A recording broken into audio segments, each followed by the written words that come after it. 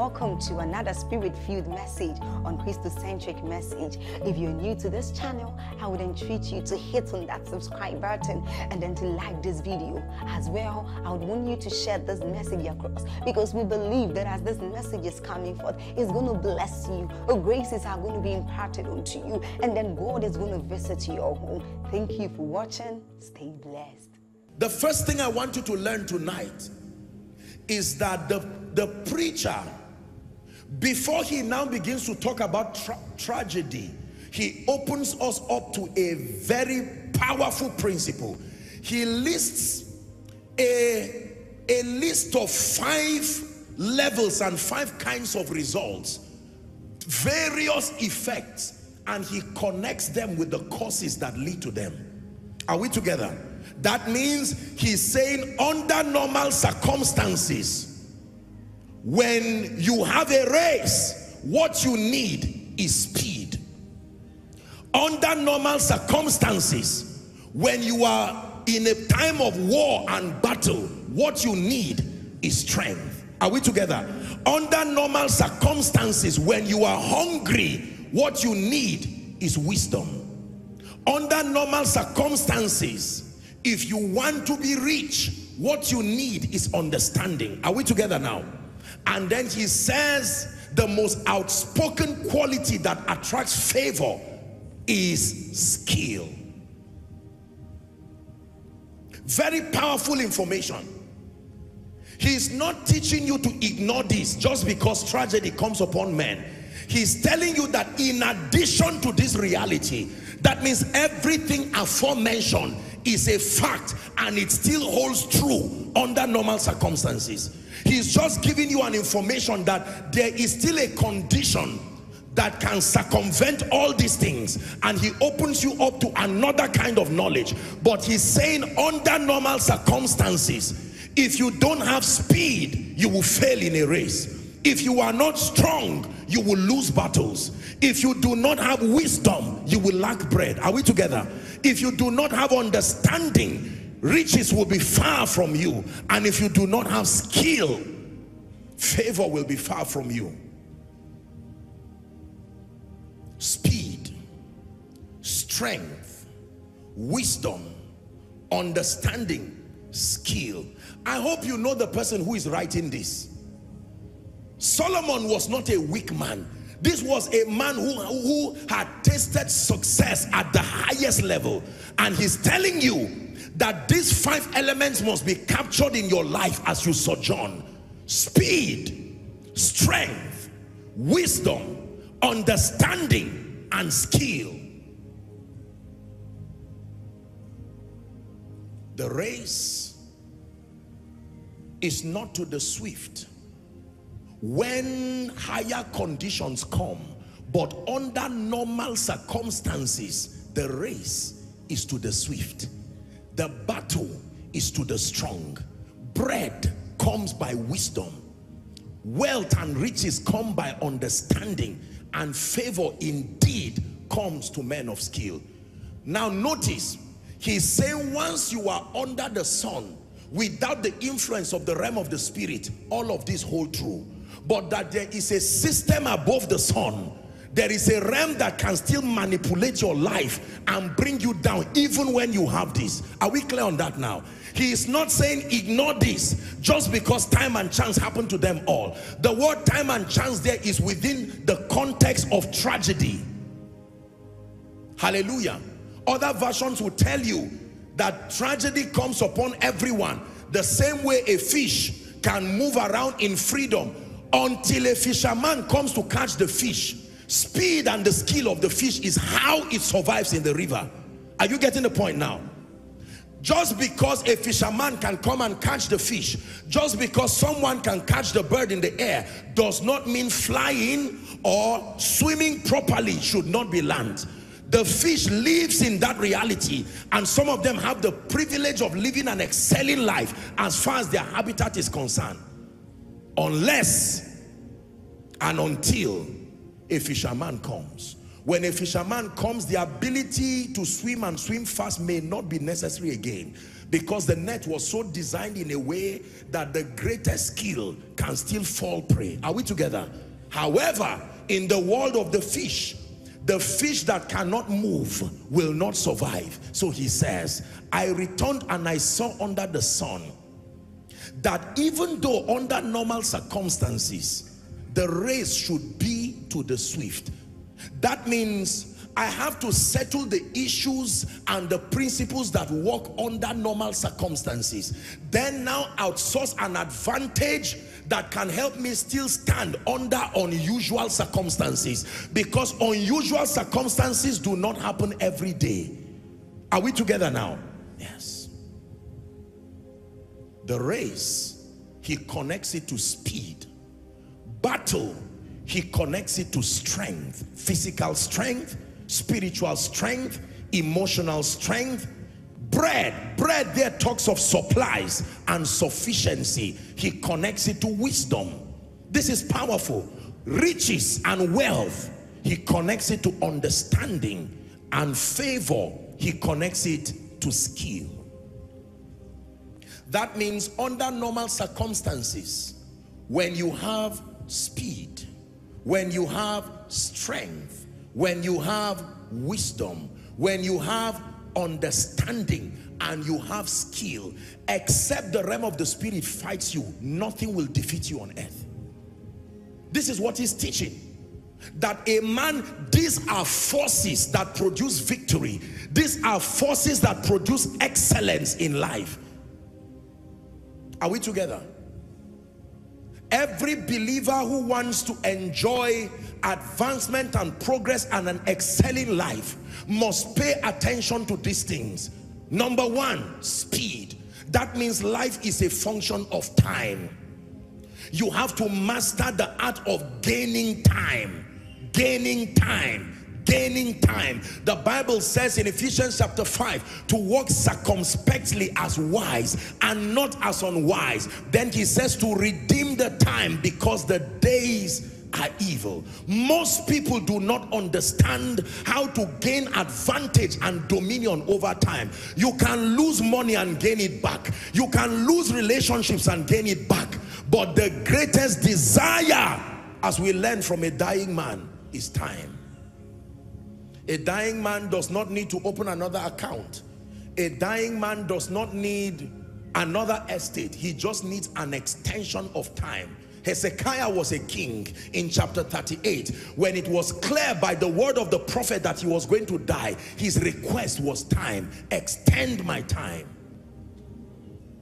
Hallelujah. Are we together? Someone say speed. It is very important to learn and understand the principles that make for speed. Dominion over time is genuine dominion.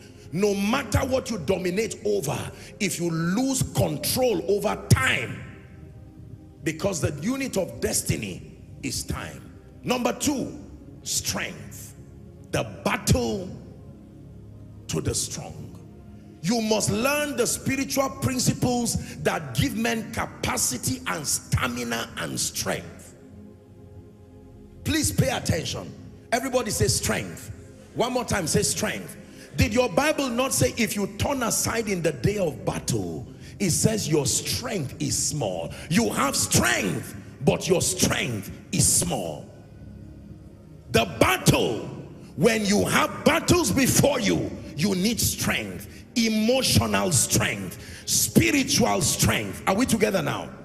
Jesus got to Gethsemane, and at that point, it was not a miracle he needed. At that point, it was not the power to heal the sick that he needed. What he needed to carry him over to the cross was strength. Listen carefully. What made Jesus Christ fall and could not reach Golgotha, that they had to bring an African, a black man, are we together now, Simon of Cyrene, to take him? It was the absence of strength. It was not the absence of relationship with the Father. It was not the absence of a sincere heart. He needed to go and purchase redemption for us, but even as a human, out of the assistance of the Spirit, he lost strength, and a man had to assist him. Listen to me. Your journey in life will be a disaster until you master the spiritual dynamics that make for the arrival and the maintenance of strength. Did the Bible not say, hast thou not known, hast thou not seen, the everlasting God, the Lord, the creator of the ends of the earth, that he does not faint, neither is there weariness? Is that true? He says there is no searching of his understanding. And then he says, even the young men will fall and the youths will be weary, they will utterly fall. He says, but they that wait upon the Lord, what is the advantage? They shall renew.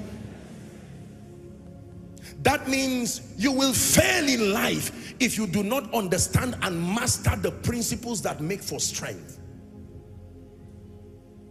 Hallelujah. You wouldn't believe that years ago, I used to do a little of, I was an athlete. I used to run a lot. Hallelujah. A lot. And that passion came from a punishment. Hallelujah. We were punished for coming late to the field, and they asked us to go around 2 times, or how many times? 7 times or so. And that punishment, some collapsed by the wayside. They gathered all of us who came late, and they asked us to keep running until we stop. And we ran 7 times across the field. Many other people fell down. It was only 2 of us that remained. Because of that, they now introduced marathon to the interhouse. Because they said, wow, so that means these people have this potential. Strength. Hallelujah.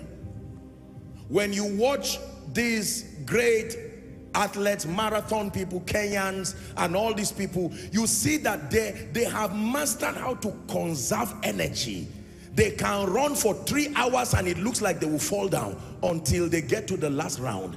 Suddenly, an energy from nowhere. There are many people who will be jogging before they blow the whistle. They will not even go around twice. Are we together? Strength. Do you know how to sustain strength? Do you know how to sustain emotional strength? Do you know how to sustain physical strength? This is not where we are going to. I'm only introducing my teaching. Let's go to the next part. Back to the scripture, please. It says, neither bread to the wise. Hello? That means every time your house and your household is bankrupt of bread, supplies, sufficiency, what you need is to access wisdom. There is a relationship between bread and wisdom. When you lack wisdom, you will lack bread. Number 4, riches. Riches to men of understanding. Riches. Just because you have bread does not mean you have riches. Are we together now? Yes. You can get bread through the wisdom of relationships, but it doesn't mean you are rich necessarily. It takes understanding. It says, in all thy getting, get understanding. And then he says, favor to men of skill. I've taught you on the laws of favor, and one of them is value and competence. That when you are valuable, you can schedule seasons of favor that will reproduce themselves in your life again and again. Let me recap on this one last time.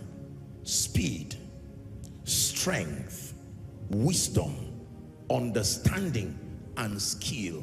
Show me a man who has all of this. I give you a guarantee, under normal circumstances, I have shown you a man who is victorious. Do you believe this?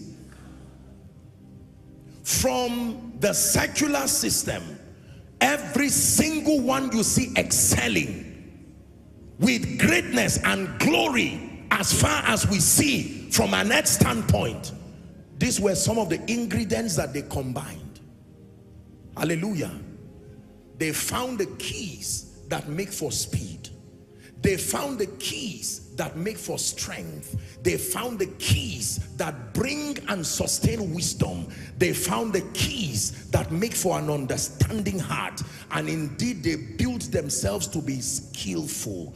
Our first prayer point tonight is that God himself and by his Spirit will cause you that all of the knowledge, the level of light that will command these resources to your life. I want you to pray while you are seated. Lord, everything that makes for my accessing speed, the level of spiritual illumination that will bring speed to my life, strength to my life, wisdom to my life, understanding to my life, and then finally skill to my life, I obtain grace. Someone is praying in the name of Jesus, who is the Son of the living God.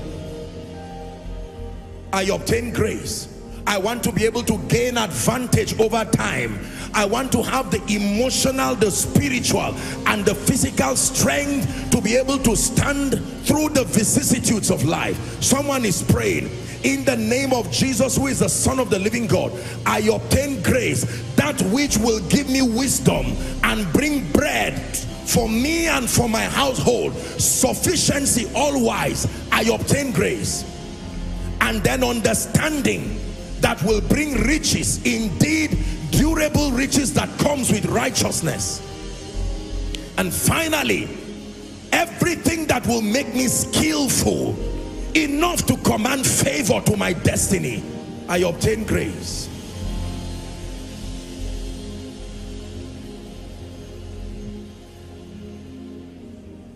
Hallelujah.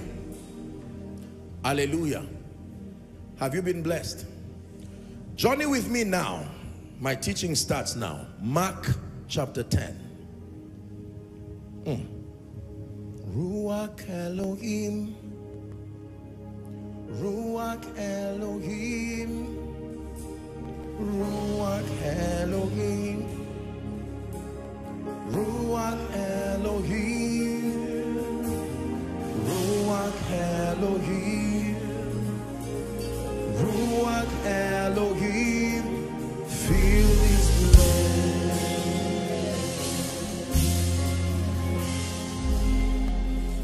You're about to learn a lesson that will change your life. Come with me, ladies and gentlemen, as we explore the life of one very interesting personality in the Bible, and you will see why I taught you what I just taught you. 10:17, Mark, beginning from verse 17. Now watch. The Bible talks about a gentleman who came to Jesus, and when he was gone forth, the Bible says there came one running. And when you read your Bible, the Bible calls that gentleman a rich young ruler. Everybody say after me, rich young ruler. So a gentleman who is simply identified as a rich young ruler. Pay attention now. Three very important descriptions. When he was gone forth, the Bible says there came one running to him, the him being Jesus, and knelt to him and asked him. He said, "Good master, what shall I do that I may inherit eternal life?" Next verse. Jesus said unto him, "Why callest thou me good? There is none good but one, that is God." 19. Thou knowest the commandments. Do not commit adultery, do not kill, do not steal, do not bear false witness, defraud not, honor your father and your mother. Jesus is speaking to him now. Hear his reply. And he answered and said unto him, "Master, all this I have observed from my youth." Don't forget, the Bible called him young, so he was still young. 21. Jesus, beholding him, loved him and said unto him, "One thing thou lackest. Go thy way, sell whatsoever thou hast, and give to the poor, and thou shalt have treasure in heaven. And come and take up your cross and follow me." Please go back to 17. We'll deal with these other verses later on.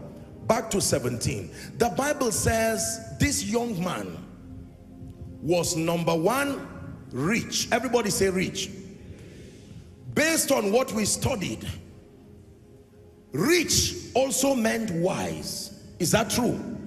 Number two, the Bible says he was a ruler. He had influence that the government acknowledged his wisdom, because with wisdom also comes promotion. And then the interesting part of it is that he was young. Now let me tell you the truth. The word rich and young hardly go together, because it takes time to learn the principles that make for lasting wealth. Pay attention now. Are we together? So when you find the word rich and young combined in the life of a gentleman, already that gentleman should command your respect. Rich, young. If the Bible stopped there, we'll visit the verses later. We can go back so that I see myself as I'm talking. If the Bible, listen carefully, if the Bible just stopped at rich and young, that was already enough commendation for the guy. Rich and young, when did he start learning the principles? Who mentored him to have gained mastery over life and become rich at a very young age? Are we together? Then the Bible now says ruler. You know what it means to be a ruler? You want to understand the principles of rulership, you must be faithful in stewardship. Matthew 25, he gave unto one this talent. The reward for their faithfulness was that he made them rulers over kingdoms. So when the Bible says this young man is a ruler, it gives us an extended understanding of the level of excellence and dexterity of this young man. A rich, young ruler. Rich through wisdom and understanding, young, dominion over time. That means speed was at work in his life. There were things he had conquered early. Are we together now? And then the Bible called him a ruler, meaning he was recognized by the government of the day. They saluted the investment of wisdom upon him and exalted him to a position where everyone within the city and the area knew that truly favor was at work in him. Now pay attention to this gentleman.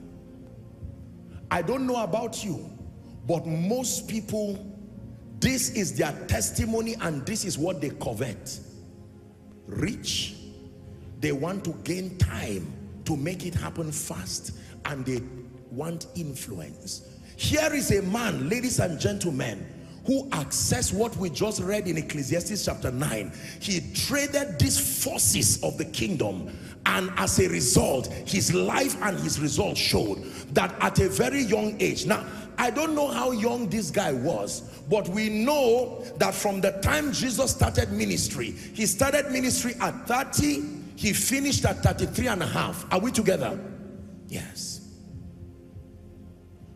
Let's see a few things about this gentleman that are very instructive, aside from being rich and young. You see that this gentleman was a very, very humble person. Are we together? Because how do you have wealth, you have favor, you have gained time, and then you are a ruler? And the Bible says he ran to Jesus, and the moment he saw Jesus, the Bible says he knelt down rich, knelt down young with dominion over time, and then knelt down even as a ruler over many. And then very intelligent young man. Do you know what his question was? He never said, give me eternal life. He said, what shall I do? He was a responsible person. Very responsible young man. He didn't say, give me. He already knew that, look, life was a product of cause and effect. He would not just sit down and assume. He said, let me know my responsibility. Good master, I acknowledge you. Even though I am a ruler, even though I am rich, even though I am young, I am still humble and I am a learner, because he called him master. Only a student will call another master. Look at this kind of young man. If you had a brother or a son or a husband like this young man, you would be happy for the rest of your life.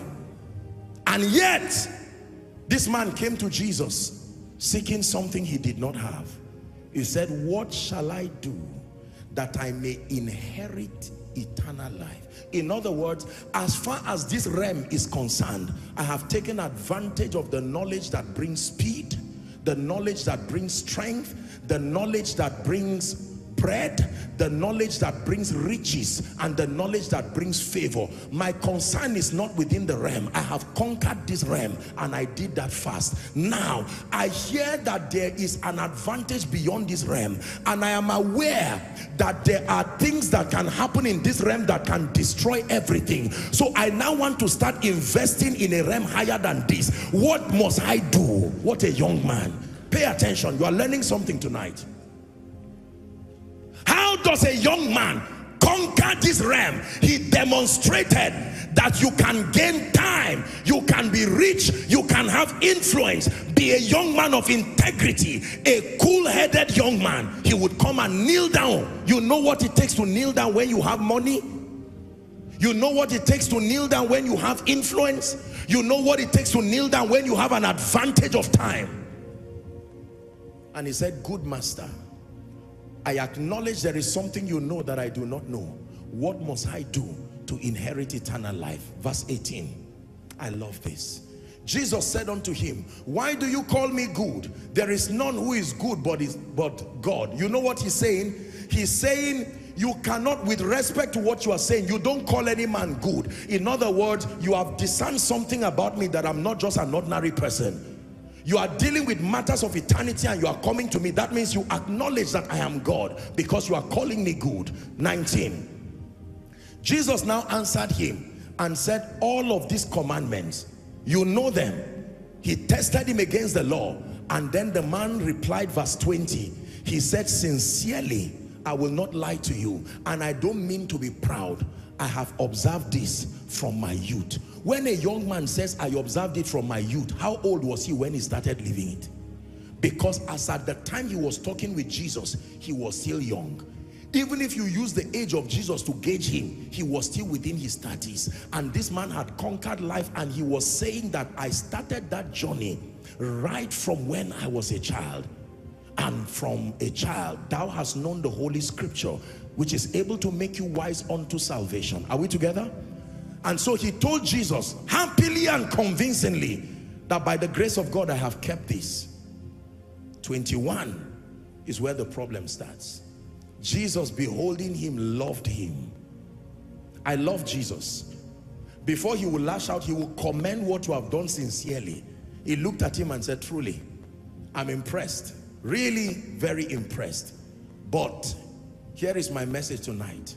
One thing thou lackest. With speed,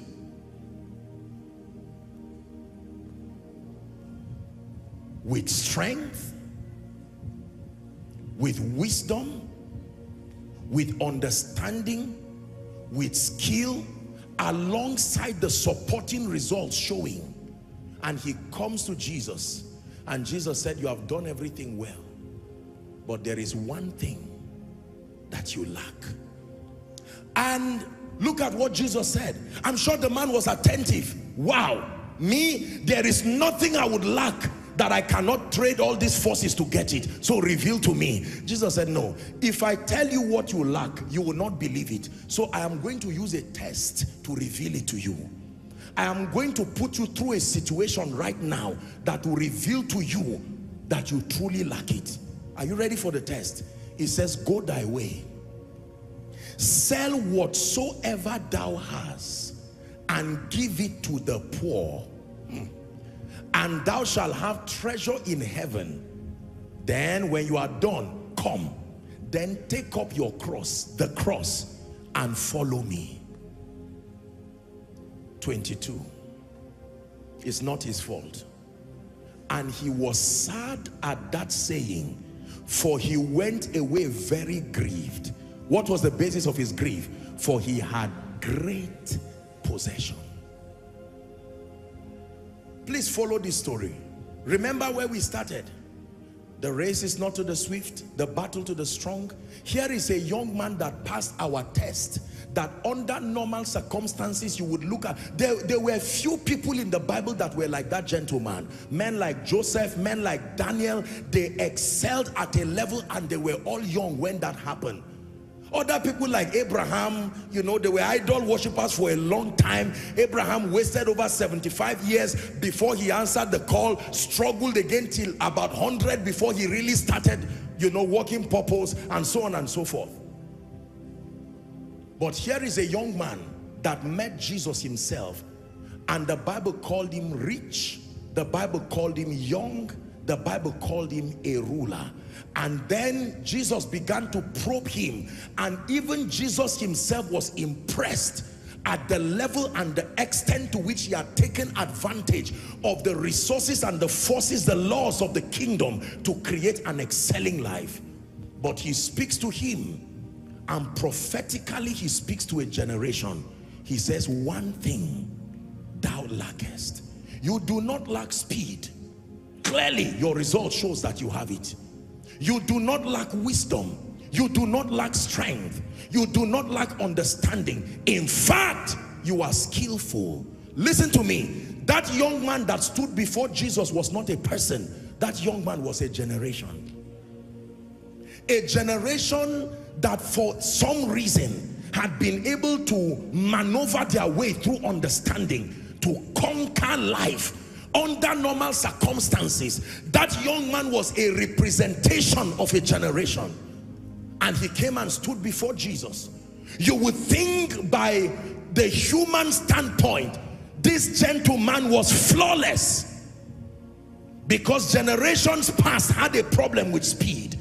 Generations past had a problem with strength. Generations past had a problem with wisdom. Generations past had a problem with understanding. Generations past had a problem with skill. Here is a generation that is a correction and an improvement of every other one standing. Rich, young ruler. If it is wealth, we have found the principles, and you see young people who are able to rise to positions of riches and wealth with the dignity of kingdom integrity. Today around the world you have young people who are teenagers, and yet they have accomplished strides that it took people decades. Rich people who were able to gain time.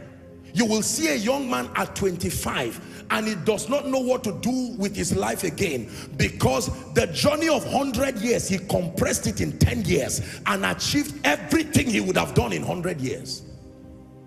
At 25, he's already a CEO of a global conglomerate. At 25, he's already making impact across the world. Young,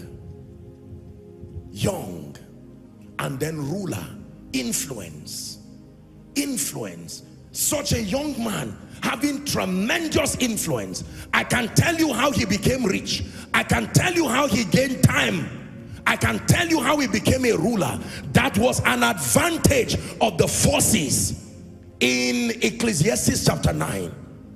Don't ask him how he became wealthy. Don't ask him how he was able to gain time. Don't ask him how he was able to rise supernaturally. All of these results are controlled by these forces of advantage. Any man who sustains the knowledge that brings speed, stamina and capacity, wisdom, understanding and skill has gained that which tames life like a dog.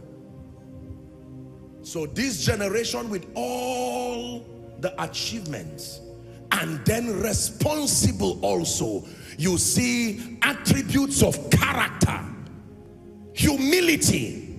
Generations past suffered pride. They had all these things, but they were arrogant, and when we learned from them, we said we will correct it. Now the young man comes as a correction of many failures past, believing that if he stood before Jesus, Jesus will say, wow, you are even talking of eternity. It means everything is fine. But now he says, you have kept all this, and I give you credit for it. But one thing thou lackest. And I'm not going to tell you. I will put you through a situation that will reveal to you by yourself the one thing that you lack. The Bible says he loved him. Do not forget. So he was not being sarcastic. This was a young man that had done commendably well. one thing thou lackest.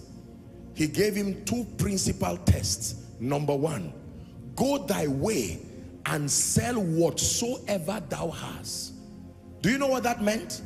To sell everything you have. Then when you get the money, he says, give it to the poor. He would have said, give it to the state, or give it to a global society that will recognize you, and you can use your gift as a ladder to your influence. Now he's saying, put all of that value and give it to the poor. The poor do not have the capacity to tell you thank you. They do not have the capacity to even reward you.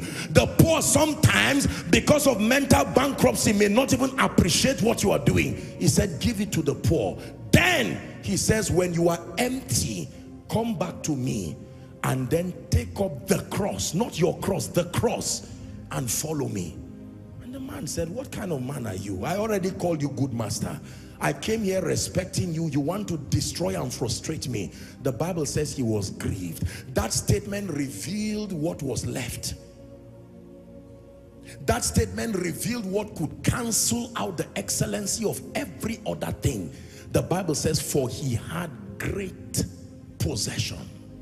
His pain was not because of the absence of results. His pain was because of the excellency of results. Good master. Hallelujah. So the first test, let's deal with it, was sell what you have and give it to the poor. What exactly was Jesus trying to examine in that man? Number one was the heart condition. The heart condition. There was something about the heart of this young man. Even though dexterous in every sense of the word, Jesus looked through him and discerned the heart of that young ruler, which represents the heart of a generation. Luke chapter 12, please. Give us from verse 16. The heart condition. Another parable that Jesus spake and told them that the ground of a certain rich man brought forth plentiful, say results. Jesus is teaching the parable of someone now, another rich man who had results. 17. The Bible says, and he thought within himself, saying, what shall I do? Because I have no room to bestow my fruits. My goodness, just think for one moment. Crowds coming, church increasing, your name and your credibility rising. I do not even have room. I don't know where to store the fruits of these results happening. And here's what the man did. 18. He said, this is what I will do. I will pull down my barns and build greater, and I will bestow all my fruits and my goods. 19. It says, and I will say to my soul. You see the problem now? It was not the building, the tearing down and the building, but something was happening within his soul. Soul, thou hast much good laid up for many years. Take thy ease, eat, drink, and be merry. 20.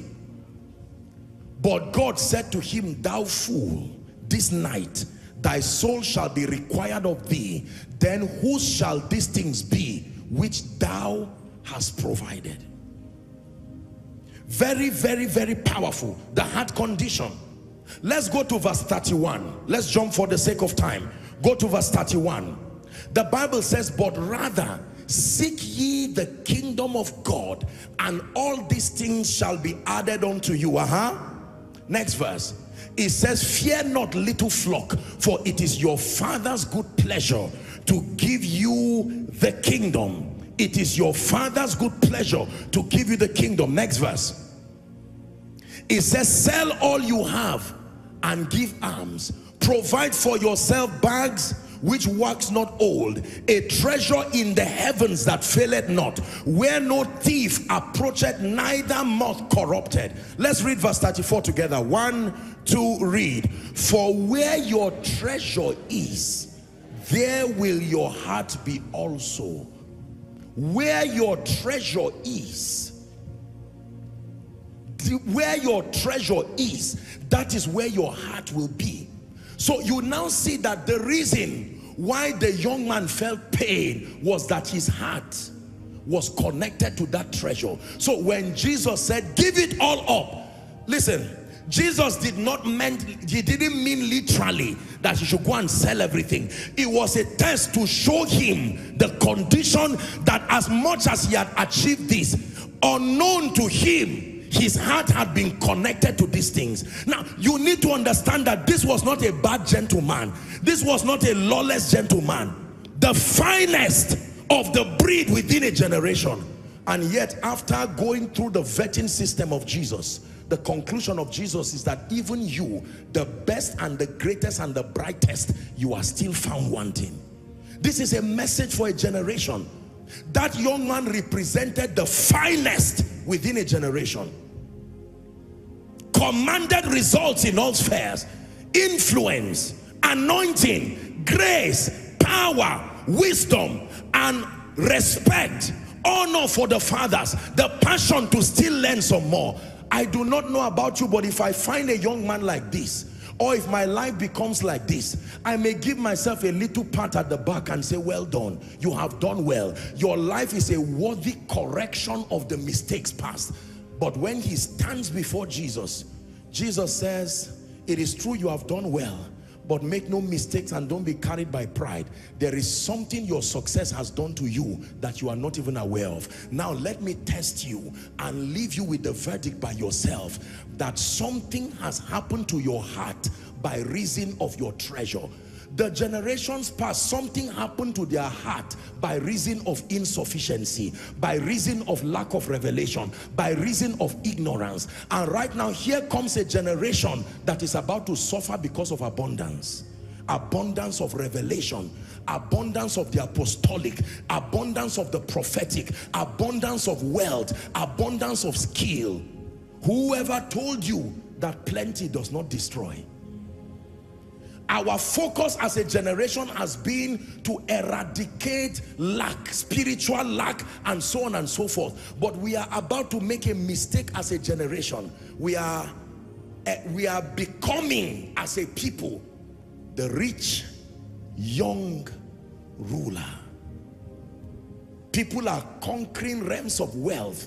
What used to be a problem, many parents are amazed today at the way God is lifting their children, lifting young people from preachers to businessmen. You see young people in their 20s, are we together, doing all kinds of things, building schools, building hospitals, rich and young. Finally, a generation have been able to match these two words together. It was a difficult thing to find rich and young. You may find poor and young, then you find rich and elderly. But the generation said, no, we know the keys. We have mastered the keys. We have listened to the fathers, and they have granted us the privilege of seeing their scars. And we have been able to correct where they missed it. Now we have learned. Oh, a father will come and tell you, listen, I went for wisdom, but I did not find the principles that make for speed. My deficiency is that I did not have speed, even though I had strength. Another will say, I had strength, but I didn't have wisdom. Another will say, I had wisdom, but I stopped there. I didn't have understanding. Others will say, I had strength, but I didn't have skill. Our generation has listened to the Father sufficiently. We have listened to the Holy Spirit sufficiently. And now we have come in the similitude of the rich young ruler. As a man of God, rich young ruler. Wealth, time, impact, influence. And then the saving grace of that young man is that he still remembered to run to Jesus. And when he came, he said, good master, based on my accrediting myself, I think I am all right. And truly my mind is now thinking of eternal things, but vet me. And Jesus tells that generation, well done. You tried. You have done well. Thank you for not disappointing. Thank you for making the fathers to be able to see you as an improvement of them. However, one thing thou lackest. And here is a test. Go and sell everything. Close down the ministry. Trade your influence. Shut down everything And he says, carry your cross and follow me. And the man said, no, it took time to build this ministry. My entire reputation and my self-worth is now on this ministry. If it goes away, what do I have left? My entire family and generation is proud of me because of this anointing. It now leaves me, what do I have left? And Jesus says, I now see the reason why you are fasting. There is nothing wrong with the fasting except that your fasting is because of the fear of losing this anointing, to lose relevance. You are doing a very good work. You have learned that fasting and prayer, that consecration and Bible study, you have learned that honor to the fathers, all of these keys, but unbeknownst to you, the entire journey has changed from him to you. Not with your knowledge. I will pray like never before. I understand. Rich young ruler. I will study the Bible like never before. I understand. Rich young ruler. I will practice the principles of honor like never before. Rich young ruler. I will be a diligent man with character, a diligent woman with character. I understand. Rich young ruler. I will burn the night candles till I get every knowledge it takes to excel in ministry and in my field. Rich young ruler. I will break that curse and become the first billionaire, the first anointed man of God in my family. I understand. Rich young ruler. Congratulations, but there is a message. Young ruler, I congratulate you for being rich. We do not downplay it. I congratulate you for gaining time young. I congratulate you prophetically for contending to such level of influence, because for you to be a ruler, you must have traded your talent well and produce more. And the master honored you and said, you become a ruler over kingdoms. Authority, notoriety, influence. And he comes to Jesus and says, in fact, to show you I am not distracted by my wealth, let's talk about issues of eternity. Does that look like our generation? Lord, I love you. I'm not even distracted by the money. I'm not even distracted by the fame. I love you, Jesus. I'm focused on eternity. Good master, I know that I'm rich. I know that I'm young. I know that I'm a ruler. But I come to you. Let's not talk about wealth. Let's not talk about time. Let's not talk about influence. Let's talk about eternity. And Jesus says, leave the issue of eternity. I need to address something about your heart. You are sincere, but the side effect of having plenty, something has happened to you, and you will never believe if I told you. If Jesus just said you have a problem with your heart, you say no. Remember when Jesus told him, have you kept the law? He said, I'm blameless, I've kept the law. But he said, there's something. I will have to create a scenario in your life that will bring you to a position where you are forced to admit. So he gives you a very strange instruction, like go and empty your bank account. And you say, I didn't hear you. In the name of Jesus. God does not work like that. I rebuke this kind of demonic spirit by November asking me to empty my account. It can't be the will of God. I can tell you it's not the account. He's showing you something within your heart. Are we together? Or a man of God comes and instead of calling you Apostle Joshua Selman, he says Josh or Selman. And something within you says, this man, do you know how long I fast? Are you stupid? Where did you keep the titles? It's not an ordinary title. I know you are sincere, but it's a revelation. What if you go for a program somewhere and they're acknowledging people that you raised and they forget about you outside? That feeling within you and say, listen, it's not pride, or nobody should disrespect me. This is what Jesus wants to work on. Rich young ruler.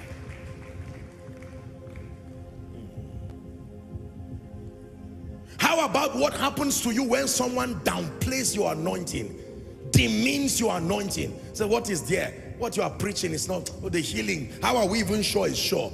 How are we sure that the person really got up from the wheelchair? Show us before and after. And you don't know me, oh. It sounds very spiritual because you are mentioning heaven in it. Jesus still said, don't deceive me with talk of eternity. Come to me and let me do something to you. And he says the only proof is go and sell. You know what it means to sell? To sell means to part way. If you part way with the goods and you have the money, you did not sell. He says give the money so that you are left with nothing. And then when you are left with nothing, if you still have the stamina to come back to me when you have nothing, you are deserving of following me. Do you know, listen, do you know what your cross is? To come and carry your cross? To carry your cross means to be so focused you are willing to endure the shame. You are willing to endure the inconvenience that it takes to follow Jesus. Please hear me. As flawless as this generation looks, as excellent as we look, the master is still saying, be careful. One thing thou lackest. This generation no longer has a problem with prayer. God has helped us. We no longer have a problem with fasting. God has helped us. We no longer have a problem with ignorance of scripture. We are only rising higher, not starting again. God has helped us. This generation does not have a problem with anointing. God has helped us. This generation does not have a problem with wealth. There are people, there are tech giants who are rising. There are all kinds of people. I met a young man one time, 23. He was an associate professor, 23 years. I couldn't believe it. Associate professor from a reputable university, not just 23. Rich, young ruler. Man of God, koinonia, great ministry, global impact, rich, young ruler.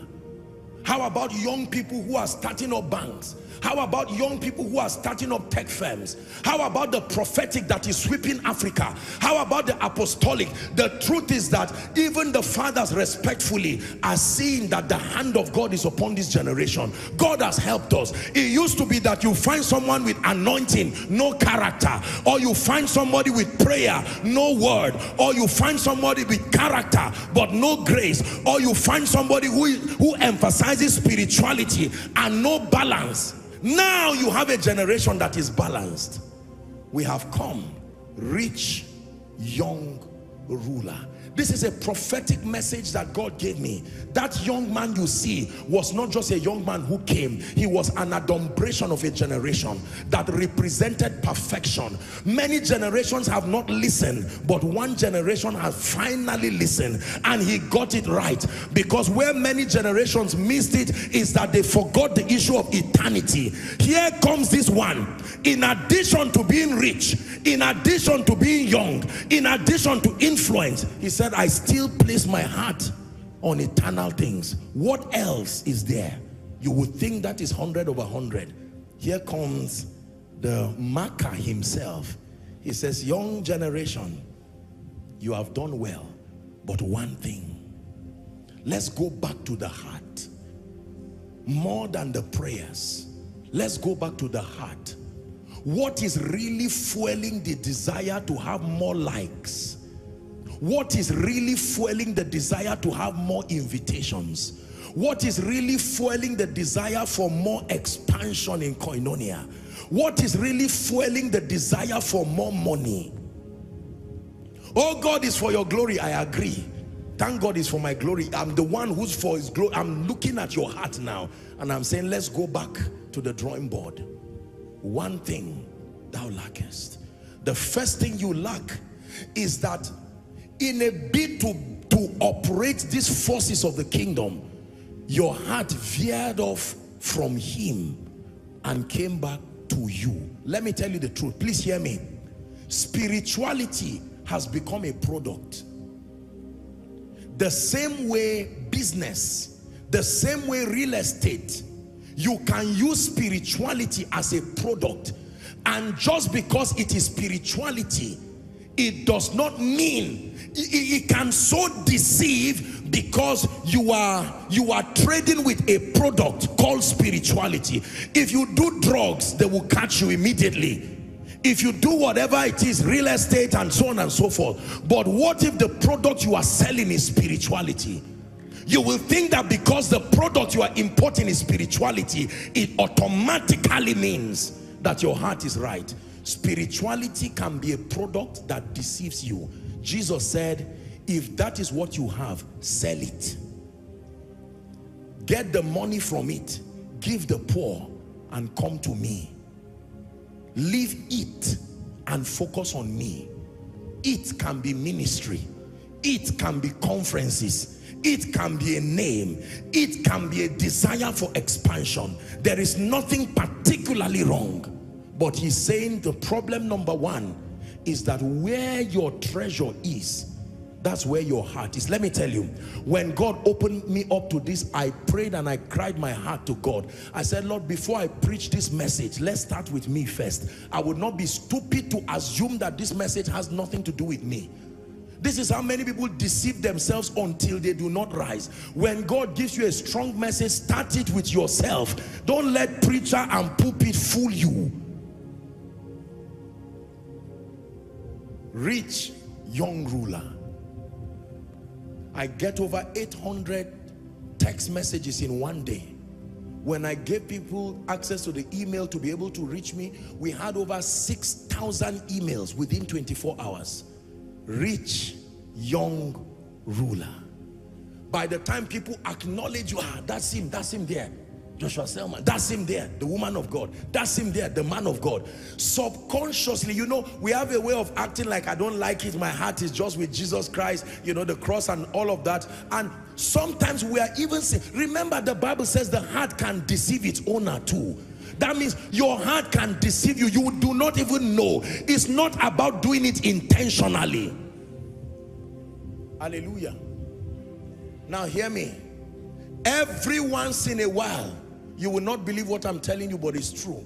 Every once in a while, God allows for opportunities to test that rich young ruler. Without fail. Once in a while, you will go for a meeting where you are to preach, and suddenly there will not be a chair for you outside. And they'll say, please wait, let me go and ask the pastor, who are you? The protocol guy says, who are you? And you're like, who am I? I was him. Do you know who? Look at my car. Rich young ruler. That 5 minutes was a test. Very quickly, you will come and preach powerfully and people will be blessed. God will honor you because you have done well. But when you go back to God, you say, let's deal with that thing. That thing you felt has the power to grow. Let's kill it before it grows to destroy you. A cancer cell cannot be seen by the ordinary eye, but it can grow so fast you begin to see a physical projection in a human body. Is that true? Yeah. So the first test, go and sell and give to the poor. The poor, maybe give to the government so they can give me a national award. I understand that. Maybe give to people who can edge my name behind a school or a building somewhere. I did a little project one time for, you know, some places, communities, and they put my name boldly somewhere. And I remember when I was told and I got to see it, I said, you see it now. We will lie and pretend like those things don't matter. And that heart, that cancer that is lying quietly, waiting for the right condition. Please hear me. God is speaking to all of us, but he's speaking to this generation. We have done well.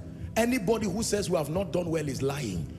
Jesus looked at the young ruler and said, you have done well. However, before you mark your script and give yourself an award by yourself, the master vets you. And he says, you have done well. However, one thing, everybody say one thing. One thing thou lackest, and I will reveal it to you through a test. Test number one, sell your reputation. Test number one, sell your sense of relevance. The word sell there means to put yourself in a position where you are willing to part ways with it. That means do not derive your relevance, your sense of worth just from these things. When you sell a thing, you've parted ways with it. Are you willing? You cannot imagine the kind of lust and attachment we have to anointing, to power, to ministry. This thing is subconscious. You must be able to jealously guard whatever God gives you. But sometimes we do not know that our hearts slip away in deception.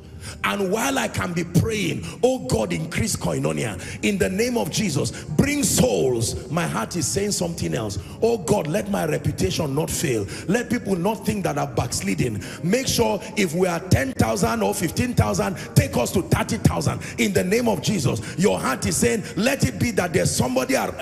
See, let me tell you the truth. When your mouth is praying, your heart is also praying. God can hear both. Lord, give me wealth for your kingdom in the name of Jesus. We declare that we'll build hospitals, we'll fund mission agencies, and your heart is praying a prayer. Lord, I've suffered. Before my mother dies, let her know that she had a child, for God's sake, that will wipe the shame. And God is listening to all of them. Unfortunately, your heart speaks loudest in the realm of the spirit. The voice of your heart will shut your mouth 1,000 times. Is God speaking to someone? Where your heart is, that is where your treasure is. So test number one, go and sell and give to the poor. Colossians chapter 3 from verse 1 to 3. Please pay attention. I want to reveal something very deep for you now. Colossians 3 says, if ye then be risen with Christ, it says, seek those things which are above, where Christ seated on the right hand of God. We're reading to 3 verse 2. Set your affection. This is the meaning of what Jesus was telling that person, the rich young ruler. Paul now is teaching the church in Colossae. This is what Jesus meant by set everything. He said, set your affection on things above and not on things on the earth. Verse 3, it says, for ye are dead, and your life is hid with Christ in God.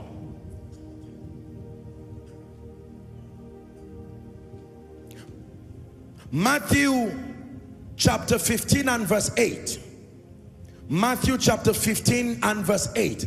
Let's read it together, please. Koinonia, ready? 1, 2, read. These people draweth nigh unto me with their mouth, and honored me with their lips, but their hearts. Is that in your Bible? How do you honor God with your lips? How do you draw nigh to him with your mouth? And the Bible says their heart is far from me. The greatest tool of a preacher is his mouth. The lips. The greatest tool of a leader is his mouth, his lips. You use words to create perceptions. And it says the problem is not your words. You are trying to sincerely be right. But the truth of the matter is that the problem is your heart. The problem is not our preaching. The problem is not our singing. The problem is not our eloquence and speaking. The problem is not the speech that you give, that is so you dot the I's and cross the T's. Once it is your mouth and your lips, I don't have a problem with that. You have conquered that realm. But your heart is far away from me. Matthew 22:37. Matthew 22:37. Jesus said unto him, Koinonia, here it is, thou shalt love the Lord thy God with all thy heart, with all thy soul. You see the problem of the rich fool? And with all thy mind. How do you love God with your heart? How do you love God with your soul? And how do you love God with your mind? Yet he says this is a command, that you love the Lord. It says this is the first and greatest commandment.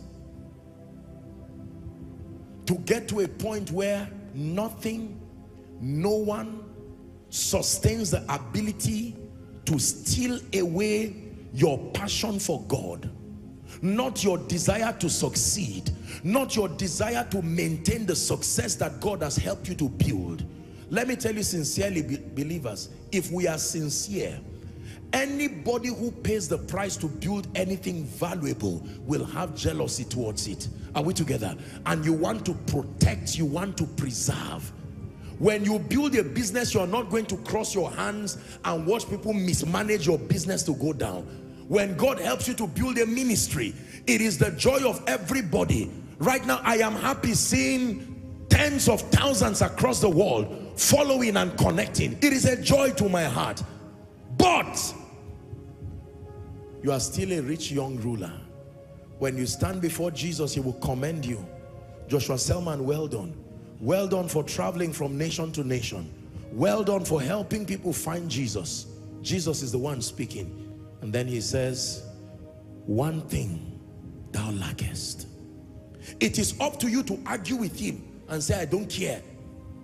And go back to become a lesson with your life for another generation that will correct your mistake. Or you can make up your mind. Even though the rich guy, I wish we could have part 2 of that story. Let's know what happened to the rich young ruler. Did he obey? Did he disobey? Because he was an intelligent gentleman. I don't know what I would have done if I were the one who stood before Jesus. And he says, close down Koinonia. Transfer everything you have in your account. The bits that I have given you in life, throw everything away. And then just when you think it's a prophetic message, you will say it's literal. It's not a parable. Let me tell you the first thing that will happen. In this generation, any of your friend who is a doctor will quickly carry you to the hospital. How fast? Quickly. They'll say something is wrong with this guy. Like Paul, they will say much learning has made you mad. You have read Greek and Hebrew and it has squeezed out every sense out of your head. Now we know something is wrong. A therapist will look at you and say, don't be offended, you are not well. That's the most modest way of describing what is wrong with you. How do you sell your land, your car and everything, and then you come to Jesus empty? You don't come full. When you come empty, he becomes your truest and only inheritance. When you come to him, he will tell you, my gift to you now is myself. If I give you a car, it's not really a gift. If I give you anointing, it's not really a gift. Your real gift, give me you, everything else can wait. Give me you, I hope I'm not too late. Lord, give me you. Lord, give me you. Lord, give me you. Lord, give me you. Give me you. Everything else can wait. Give me you. Hope I'm not too late. Lord, give me you. Lord, give me you. Lord, give me you. Lord, give me you. The Bible says the young man left sorrowful. Sorrowful. Sorrowful. The same way you feel sorrowful when anybody tries to downplay your relevance. The same way you feel sorrowful when anybody wants to trivialize your impact. The same way you feel sorrowful when there is nobody to cheer you and say, well done. As legitimate and sincere as you are, is a revelation of something about your heart. I am your own. Till the day you will come, Jesus, that I am your own. I am your own. Till the day you will come, Jesus, I am your own. Listen to me. There are many people today who would rather die than to give up ministry. I know it's easy for us to talk and say, I will give up ministry. You know, I've said it many times. When God gave me this sermon, I was thinking about my life and I had to say, do you really mean it? And I answered, I said, yes. Listen, this is not a call to irresponsibility. No.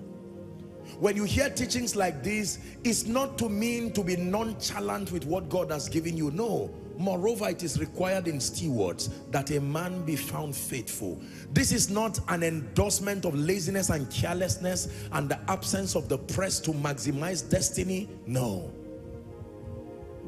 Do you not know that it's those who give up everything that have everything? Everything is him.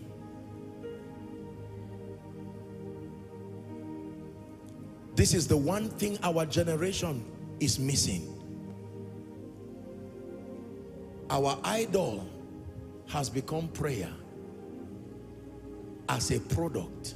Our idol has become fasting, and nothing is wrong with it. Our idol has become Bible study.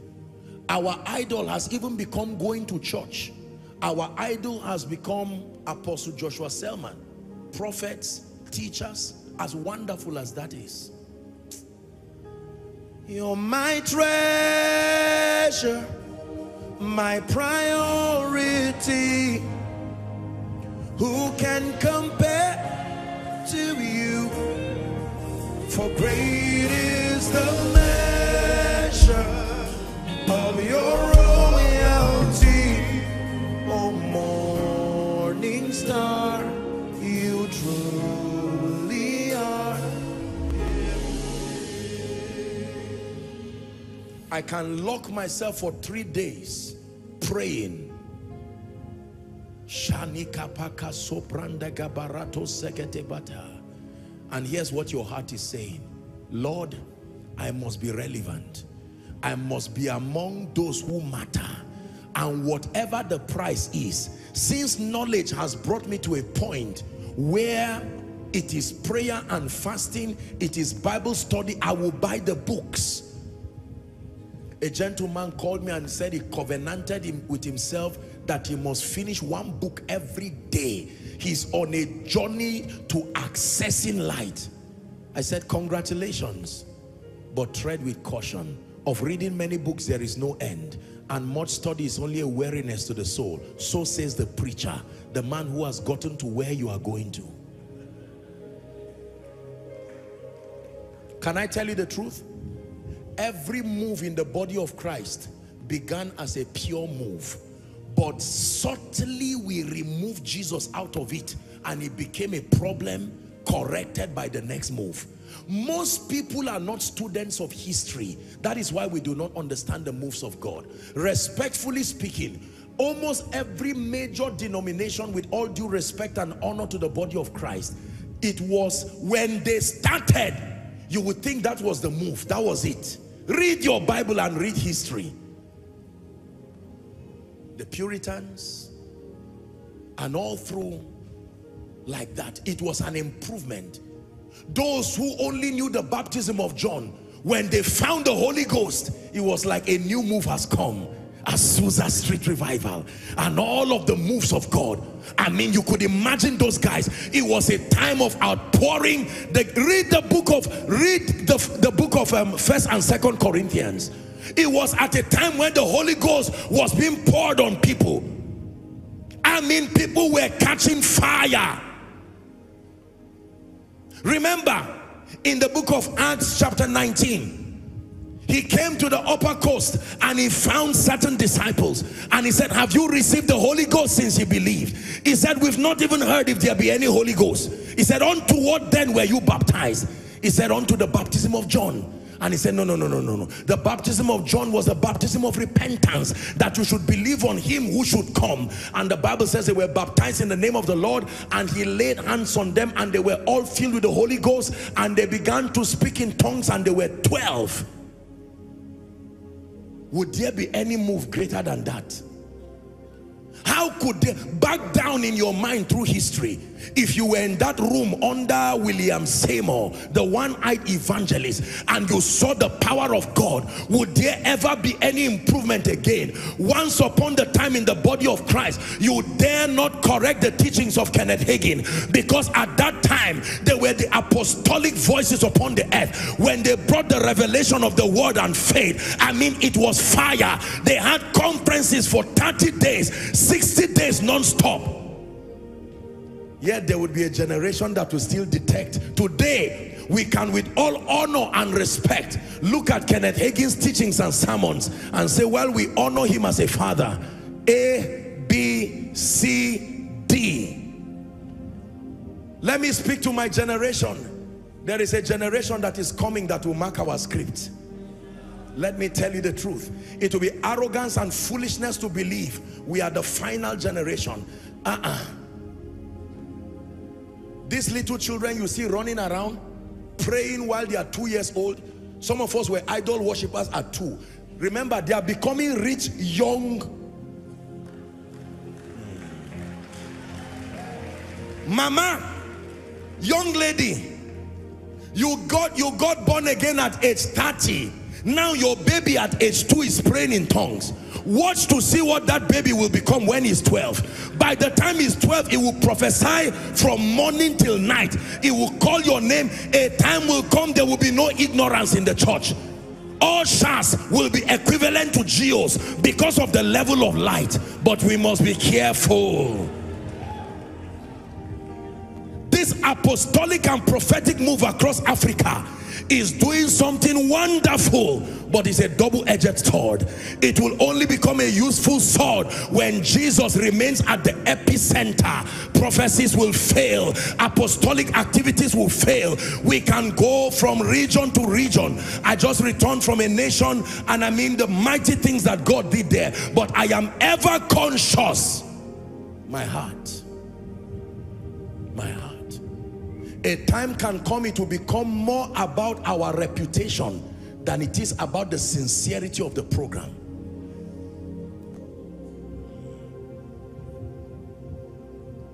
William Seymour,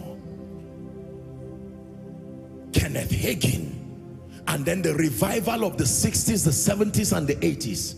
Respectfully speaking, and with every honor, once upon a time, a man in this nation, Apostle Babalola, an apostle indeed. Relative to that man, some of us will be children. We will not even be his ushers.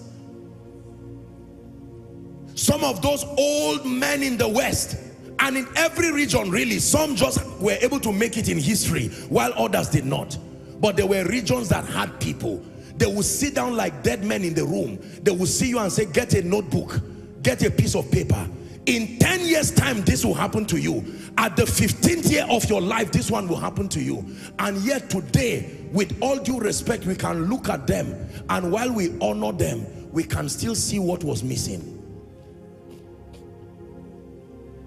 Hallelujah. Many of us have had the privilege of having our fathers of faith in this nation and around the world open up their scars before us to tell us, when we were your age, we missed it here, we missed it here, we missed it here. When I have the privilege of talking with some of the fathers and I see them praying and say, Apostle, we pray that you will last, I say amen with revelation. Amen, amen, amen. Because let me tell you, if you saw the way God used these people, you will not imagine there will never be another move again.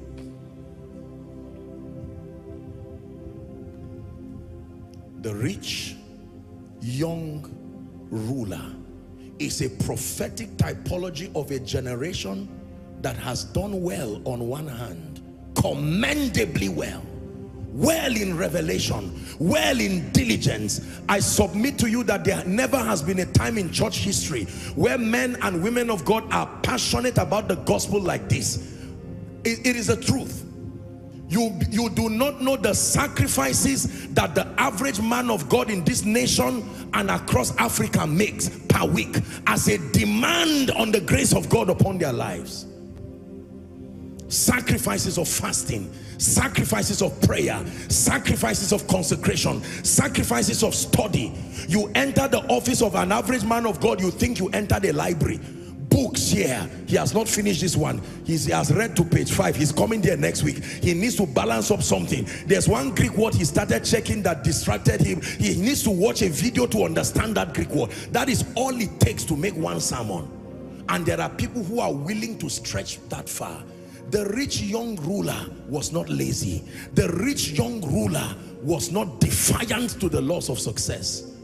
But Jesus comes to him and says, the first thing that is needful is, while you are rising, while that impact is happening, people giving you everything that money can buy. Remember, the man said he had great possessions. You can turn it to say he had great membership.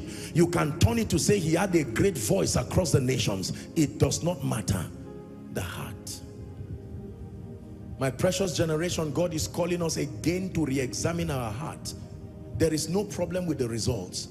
Some of us have mastered these results. Under normal circumstances, like I started, there is no power in existence. You see, the principles that make for an excelling life are finite. You can gain hold of them with mastery.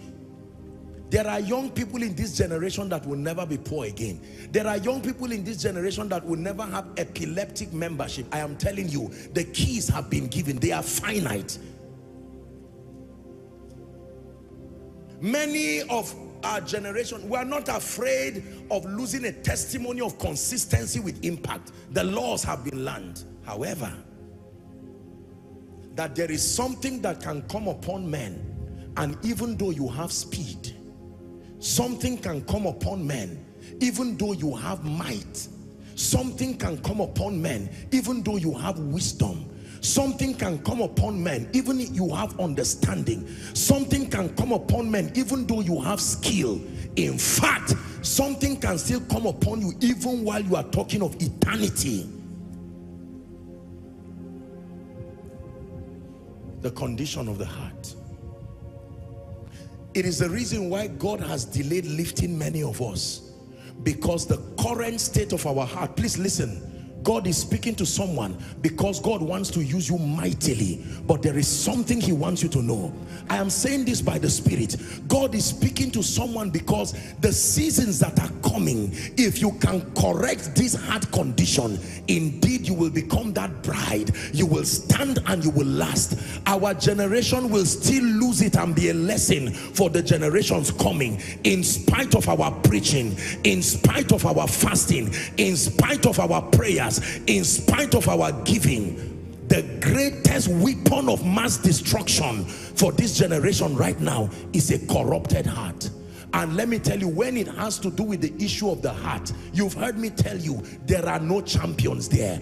We have to all come together and cast our crowns before the highest royalty. We are undone before His royal majesty.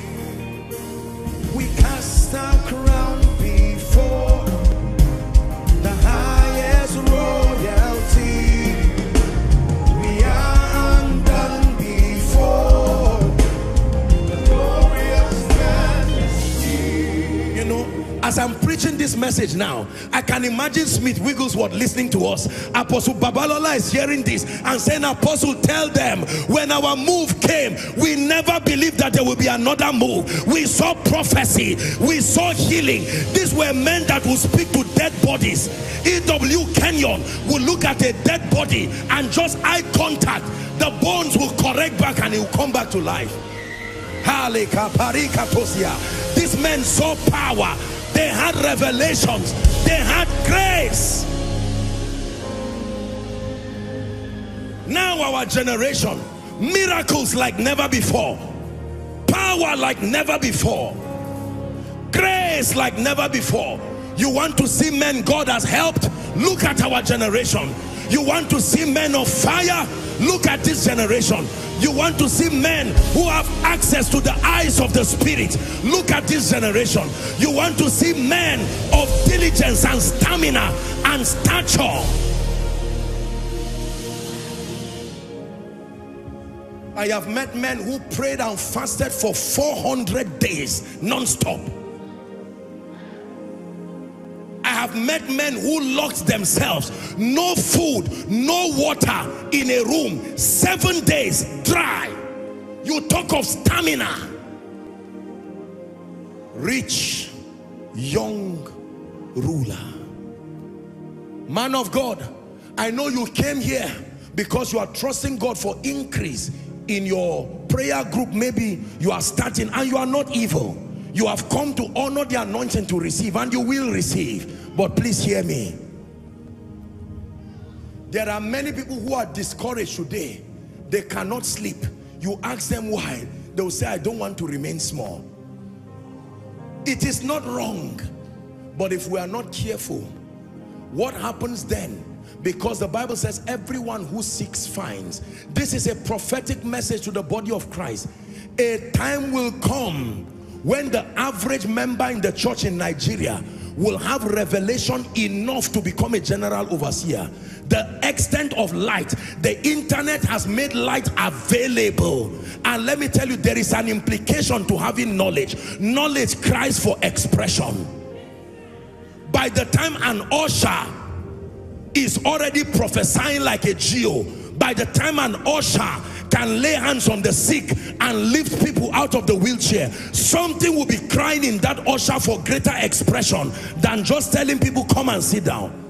Church in Nigeria, church in Africa, this is a prophetic end time message. There is a generation that has finally gotten it right. We've gotten it right by our commitment and our determination to master the principles of the Spirit. We have gotten it right in the place of prayer.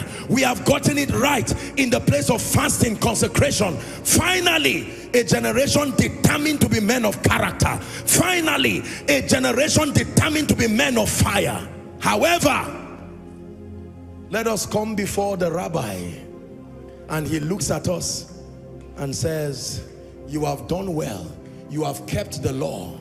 You have done everything. You have vowed that you are going to do ministry with integrity, business with integrity. You have vowed that when you get to a political office, there are men who have vowed that they will not touch 1 naira of government money. And even when they had opportunity to be billionaires, people insulted them and said, you are stupid. They truly did not touch 1 naira. This is a special generation with a level of results like we have not seen. But please hear me, lest we have the audacity and the pride to look back and clap for ourselves before it is time.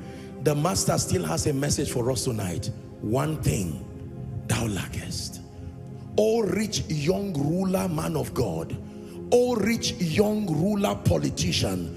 O rich young ruler, breadwinner of your family. O rich young ruler, entrepreneur. O rich young ruler, father. O rich young ruler, mother. O rich young ruler, apostle and prophet and teacher.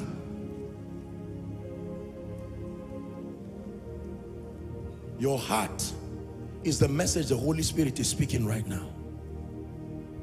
Somebody sent me a text and said, what kind of man are you that you begin to speak and people are shouting and flying under the anointing? Let me tell you this, because that person desires that realm, he will press with hunger, and one day everyone that seeketh findeth.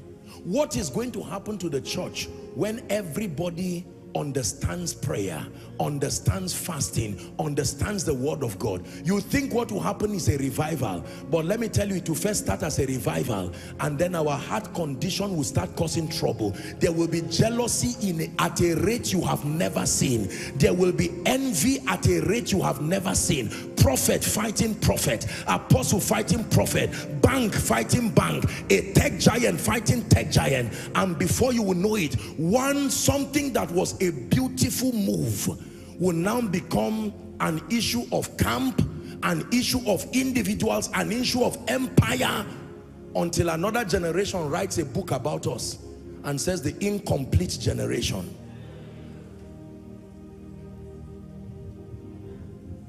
Where would I be if you left me now? Where would I be if you left me now?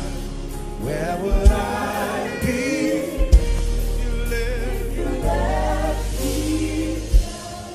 Is God speaking to someone? Hear me.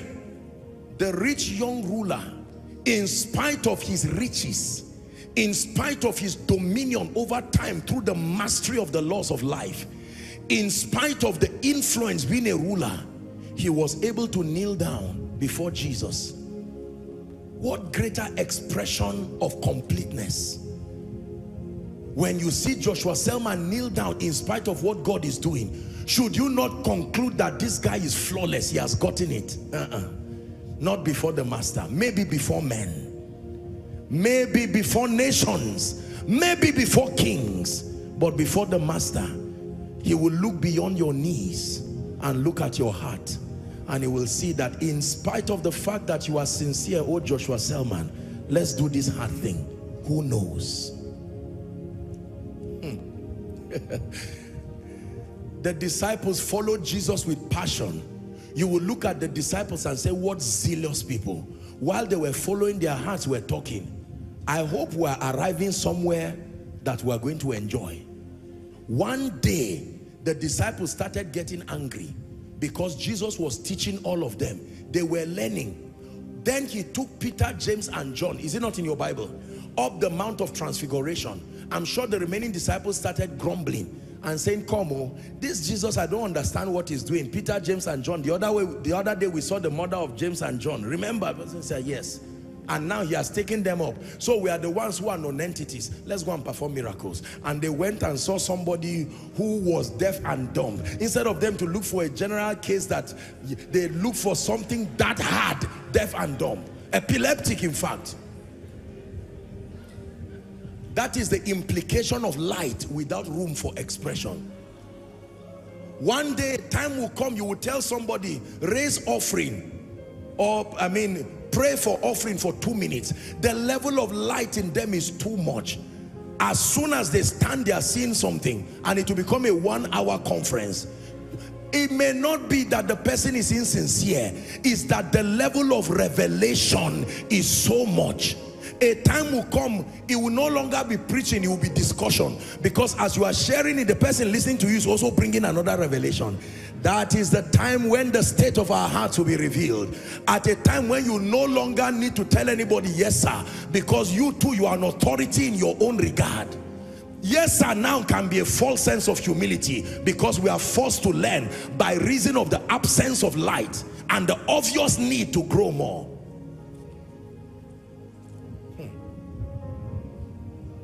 Ladies and gentlemen, if you're a man of God here, please hear me. An apostle, a prophet, a pastor, a teacher, you're a man of God in the making, you're a businessman, you are one person who you know that destiny has held your hands. Please listen to what I'm telling you. The man speaking to you is not stupid. I may not know everything, but I can tell you I've walked with God a bit. I will search for you and I will find you. I will find you with all my heart. Lord, I will search for you and I will find you. I will find you with all my heart. I will lift my voice to you in worship. I will worship. Please hear me. This is one of the greatest blessings of the secret place. The secret place in this generation will become our ultimate place of safety. Please listen to me.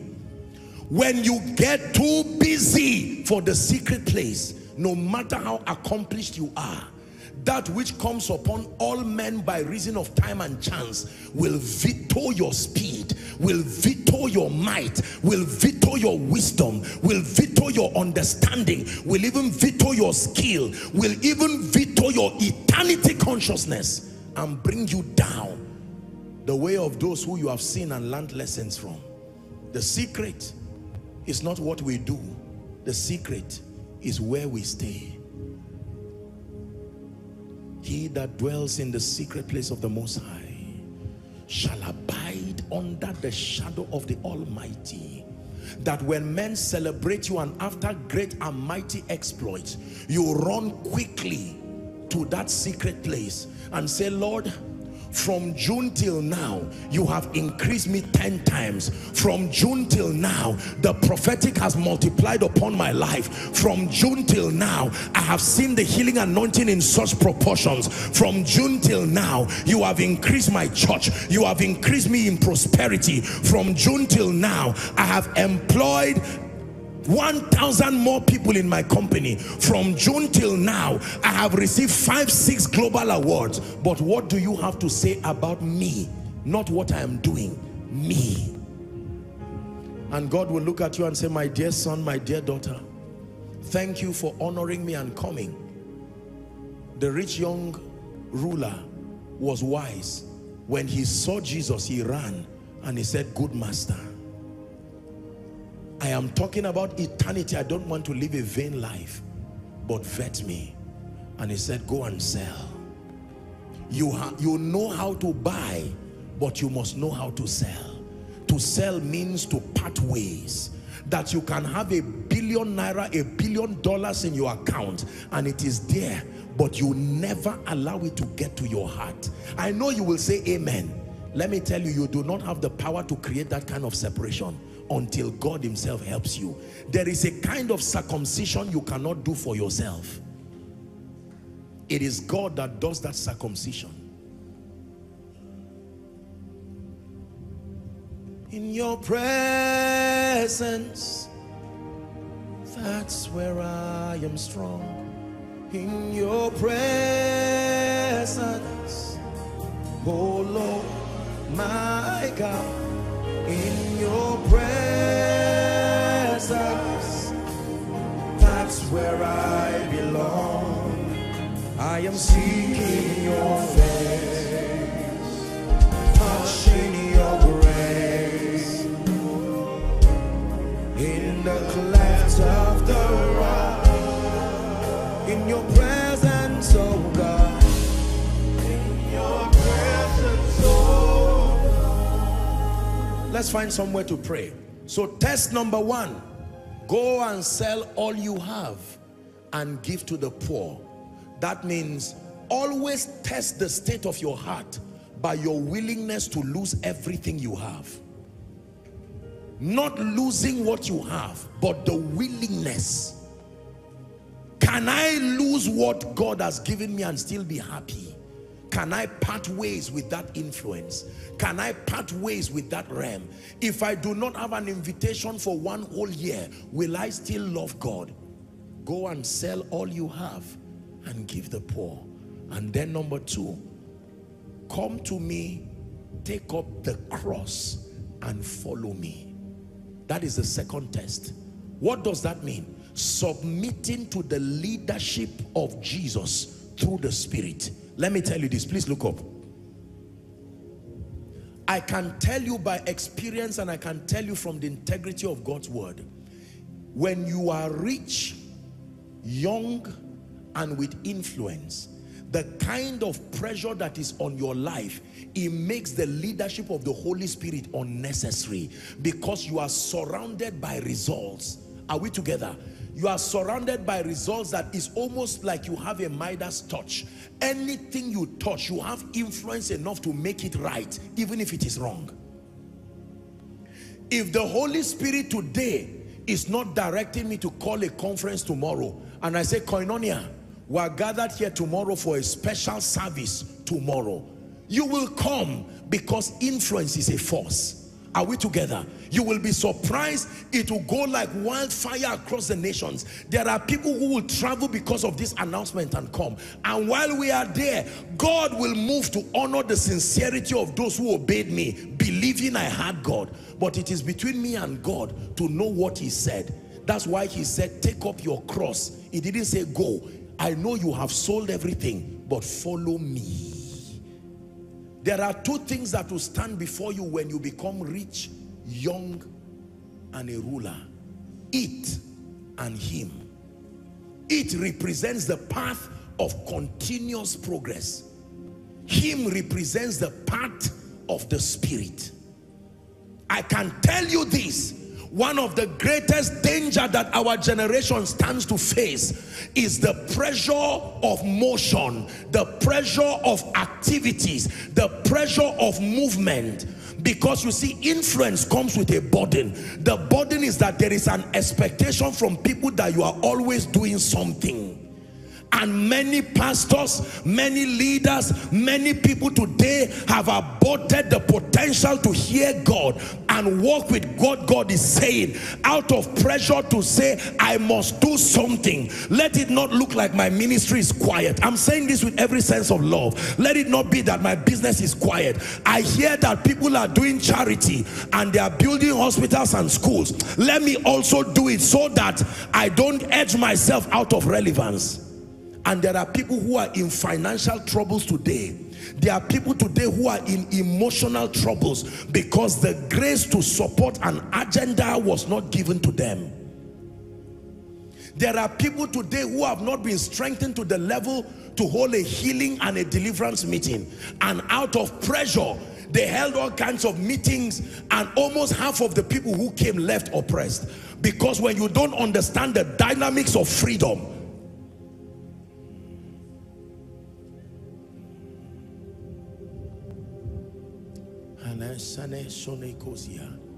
my greatest fear is for those who look up to us. My greatest fear is for those who look up to us, because they respect us and they honor us so much. They will do anything they see us do because the results are so glaring and are so powerful. So in honor to our sacrifice and our determination, anything at all. If I lift my leg and I put it here, soon somebody will snap it and you see him say, oh God of Joshua Selman, I don't know what is it, the mystery behind this leg. Do it, oh God. And by the time someone falls under the anointing based on that thing, it does not mean God is accrediting what happened. It may be a different dynamic that produced that result. We will idolize that experience. I'm saying this is an apostolic and a prophetic message. This is the reason why any man of God, I can tell you, any businessman, anybody that God has helped to be a representation of this status, rich, young ruler, your greatest prayer right now should not be more power. Your greatest prayer right now is, Spirit of the living God, guide me, help me.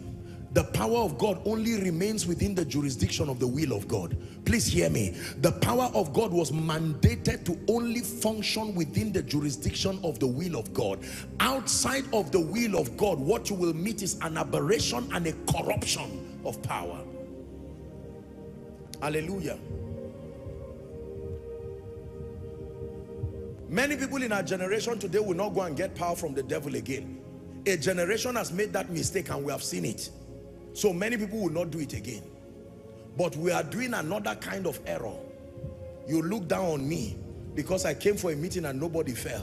See me after 7 days. Oh God, this embarrassment cannot be. It has to stop. And while we are doing that, God is saying you are doing something correct, motivated by a heart that is not sincere.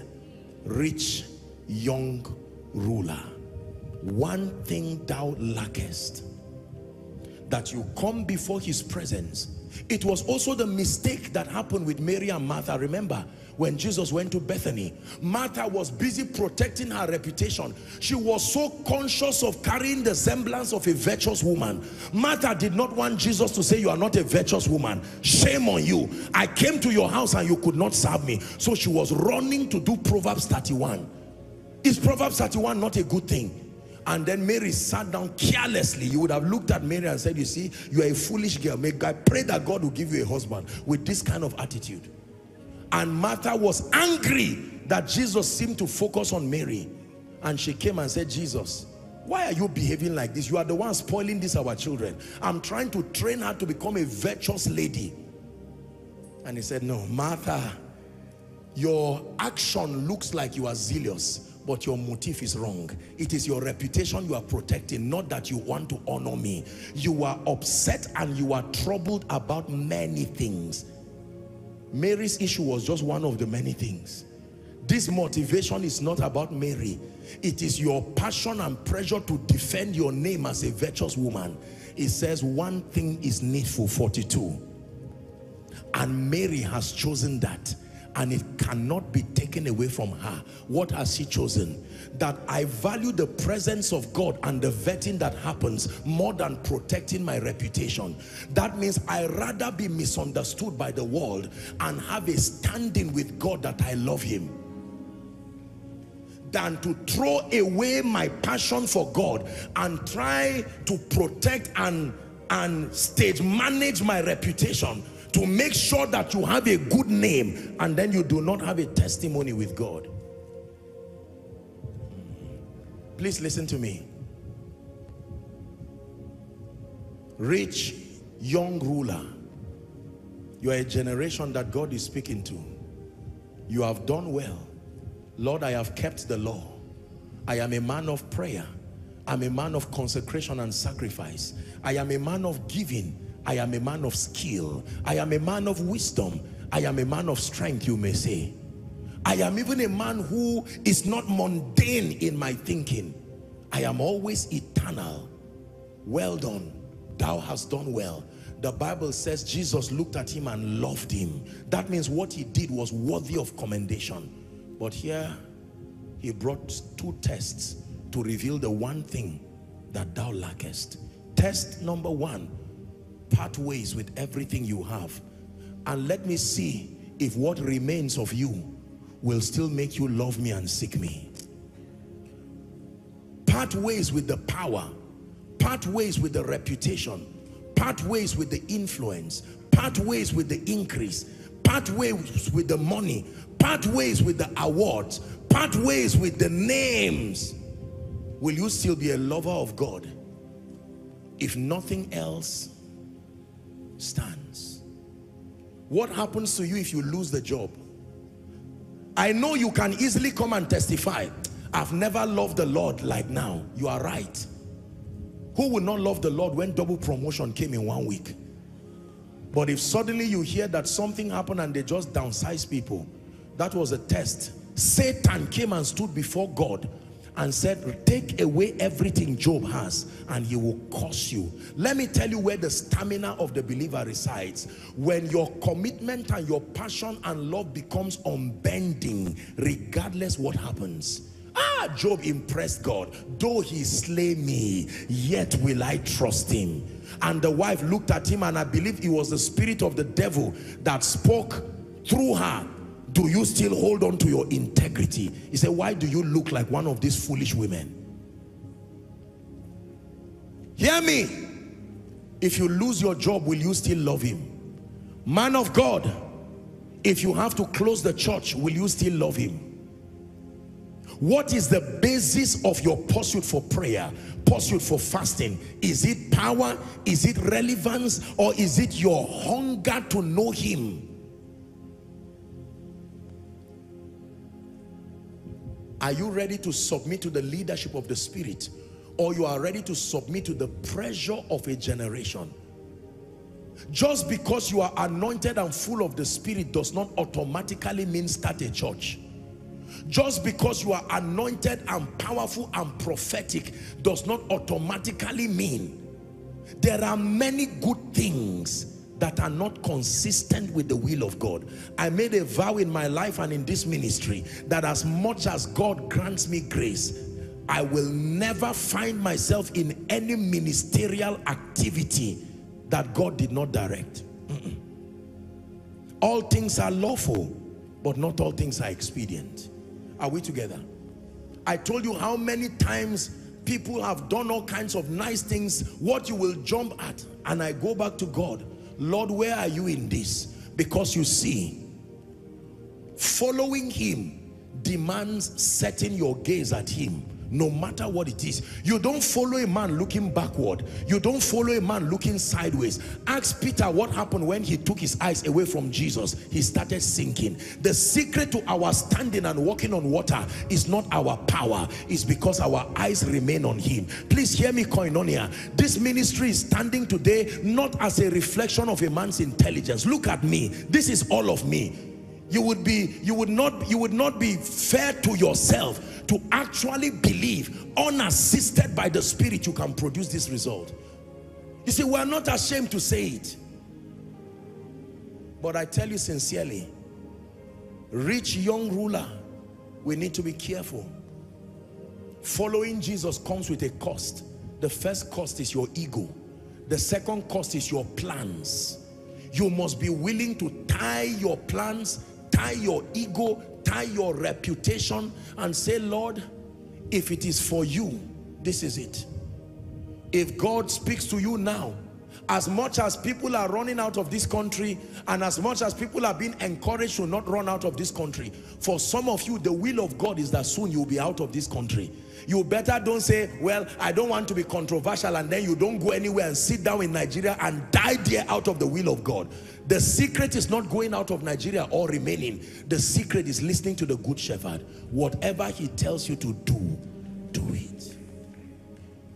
That is going to be the secret for a generation that stands. Lord, I love you enough. I'm not involving you in my life. My life is yours. I'm not involving you. That means you are living your life, and when you see the need for God, you say, Jesus, where are you? Or Holy Spirit, you are the one who represents him. Oh yeah, come, I need you here. What do you think we should do about this? Okay, left. Thank you. You can wait. I will need you some. No. Spirit of God, you brought me to Abuja. What is the next thing to do? And the Holy Spirit will say, for the next 4 months, do not do anything. Don't honor any ministration. Just stay with me. And while that happens, that is the time you will have the biggest opportunities. Somebody will come and say, I want to fly you to the ends of the earth. Priority services. And you think about it. You think about your mother who has suffered. You think about your loved ones. You think about your life that can change. Just when you want to do that, they will tell you a magazine wants to interview you. Just when you want to do that, they will tell you a particular global television station wanted to put my messages, you know, and when they reached me, I told them, oh, this is a very wonderful gesture, I appreciate it. Would you give me some time to pray about it? And I remember talking with one of them, and the shock on, you know, his face. Pray about it? This kind of opportunity? Yes, sir, pray about it. I had barely gone to God to pray when I had clearly, not this time.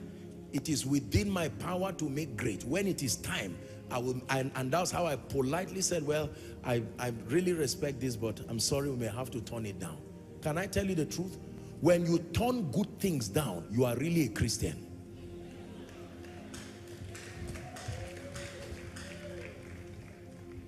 Someone can come and meet you right now and say, listen, I have a job for you. 1.5 million per month with a house in Maitama or Asokoro. And immediately you become the Holy Spirit and answer yourself, this is the will of God. And God says no.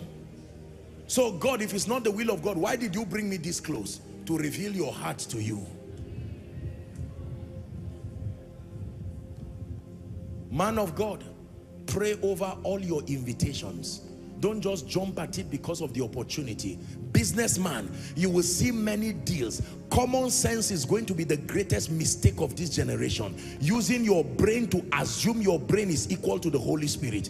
The way of the Spirit is very strange, sometimes unpleasant, but the end of it is peace and joy. It says, as thou do not know the way of the wind, nor how bones are formed in her that is with child, so you do not know the way of the Spirit. You have to be guided. Should I pursue? It says pursue. The secret of powerful men in the Bible was not their inventions. It was their ability to stay. Moses said, if your presence will not go with us, I am not living here. You can call it delay, but if I do not sense you are with me in my journey to destiny, if I don't sense you are with me in this ministry and in this business, I am going nowhere. I am praying that God will raise a generation that can stay and remain until his voice directs you. That you can be on a job, and while everybody is saying leave your job, it's just 60,000, the Holy Spirit will tell you stay here for the next 3 years. You are in this job. The secret to the power and the might of God and the possibilities in this kingdom will be that we have submitted ourselves wholly to the voice of the Spirit. Take away the excessive dependence on common sense and logic. It is going to be the unbecoming of many people. And as you rise, please do not allow the Holy Spirit to now become a luggage in your life. There is a path that seemeth right unto a man, and the end thereof. It is at the end you will know you have wasted your time. If the devil wants to deceive you, he will not show you hellfire. He will first show you what looks like heaven. It's as you are turning, it will turn to darkness. You will turn back and see that you cannot return.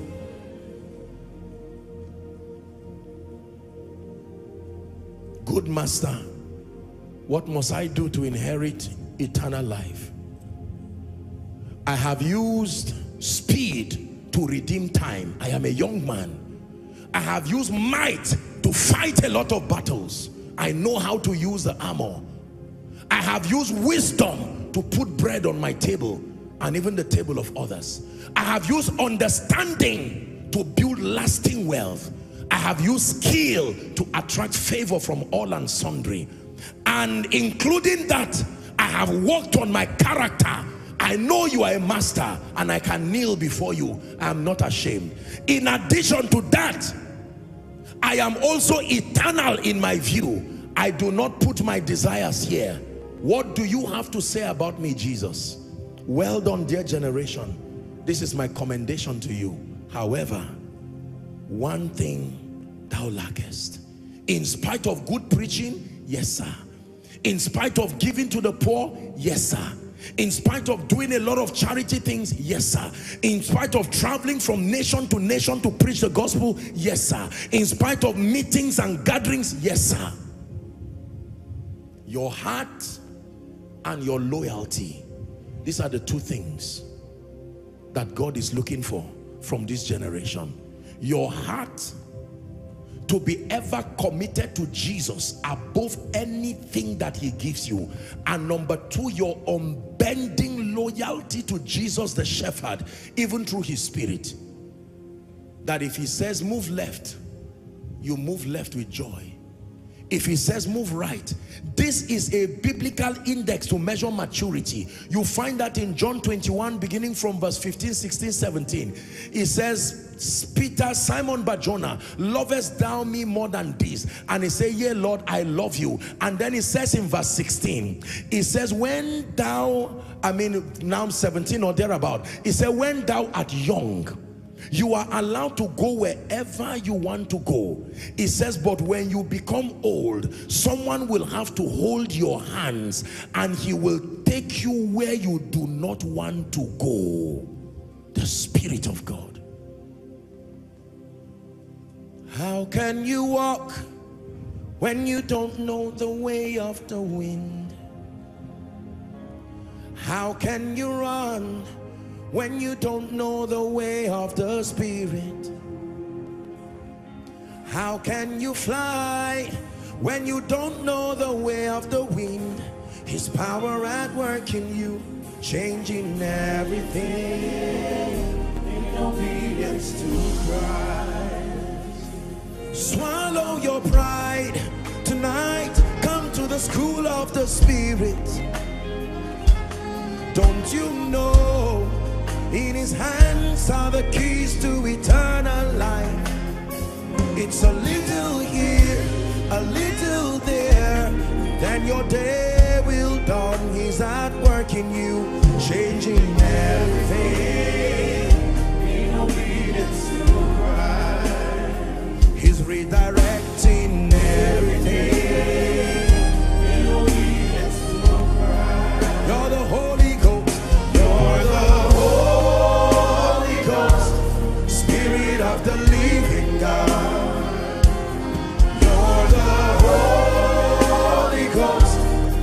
center of the King of Kings. You're the Holy Ghost, seal of the age to come.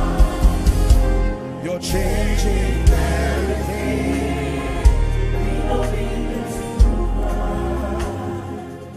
Let me wrap up. Please write this down and then we'll pray. Ultimately, there are three things that represent the forces of eternal impact. Three motivations. A believer must assume that state and that posture in the spirit. Number one, a state where your heart is passionately in love with Jesus. Please write it down. Your first and principal motivation for everything that you do in life, if it will last and have value on earth and after this life, is your love and your passion for Jesus. Number two, your desire to see him glorified must be your second principal motivation. More than your desire for fame, more than your desire for success, more than your desire for achievement, more than your desire for a noble testimony. All these things are wonderful in themselves, except that if they become your foundational desires, you are already walking in corruption. Let me repeat. Motivation number one, as the principal force that must drive the believer and the kingdom person, is your passion for Jesus. At the back of everything you do with your life and in your life, it must be that you love the Lord passionately. Number two, your desire to see him glorified. Glorified. Glorified. That I may increase, John said, decrease, that he might increase. Your desire to see him glorified. The third foundational motivation that makes your life and your living and your impact valuable and sustaining in this life and even in eternity is your desire, your passion to be a blessing to others. Your love for Jesus Christ, your desire to see Jesus glorified, and your passion to be a blessing. Your passion to be a conduit, bringing hope, bringing healing, bringing salvation, bringing deliverance, bringing meaning to the lives and destinies of people. Ladies and gentlemen, show me a man who is motivated principally and foundationally by his passion and his love for Jesus. Number two, show me a man, a preacher, a businessman, a leader, a captain in industry, a politician who is motivated by his desire to see Jesus glorified. Show me a man who has the passion and the desire to be a blessing, fulfilling Genesis chapter 12 from verse 2 and 3. In thee shall all the families of the earth be blessed. I have taught you that impact is one destiny at a time.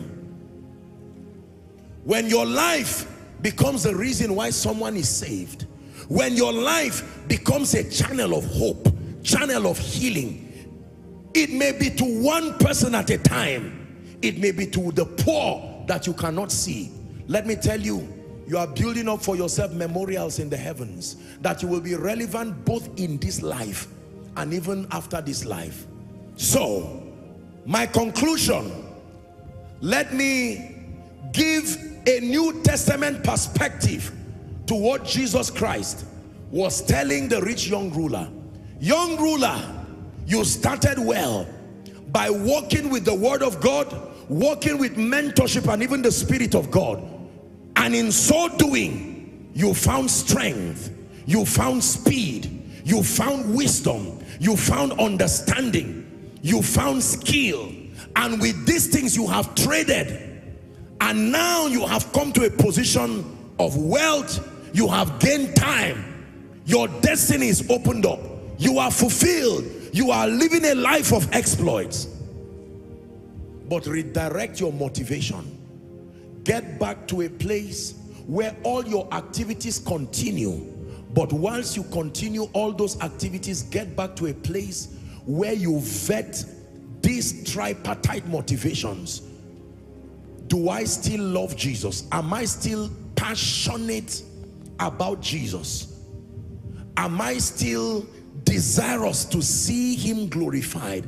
And do I really have a desire to bless people? Man of God, don't pray for members. Pray that God will give you genuine love for people.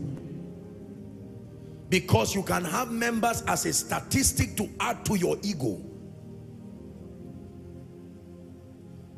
I keep falling in love with you.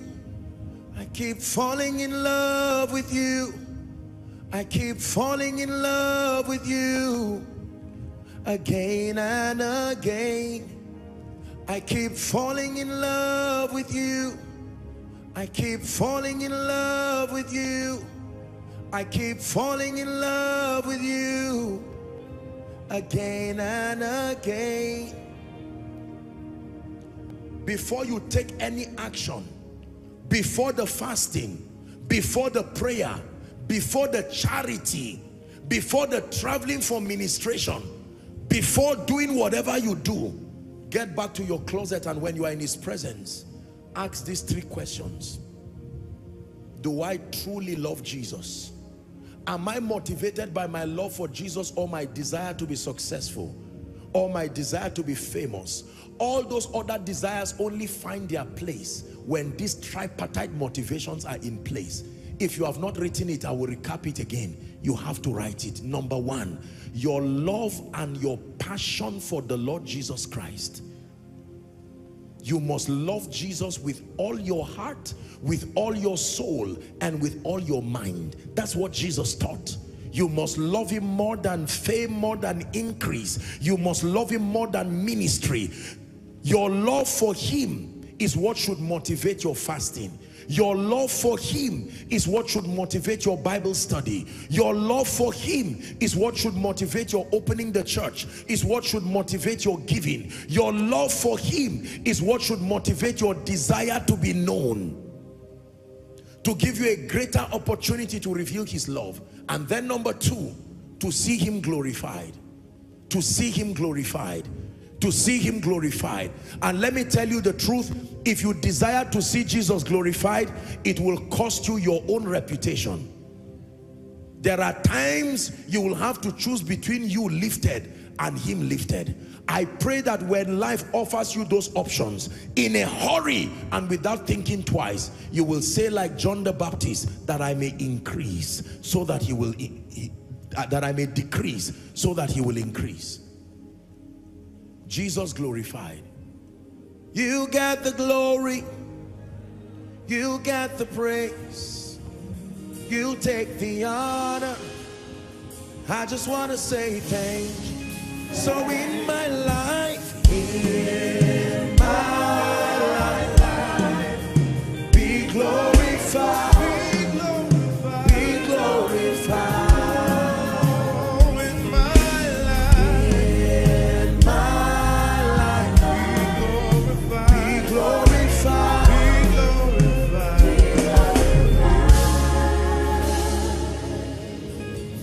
Number 1, your love for Jesus. Number 2, your desire to see him glorified. Number 3, your desire to be a blessing to others. Can I tell you, one of the noblest way to live is to make your life count, as far as adding value to lives are concerned. People don't care what you know until they know how much you care.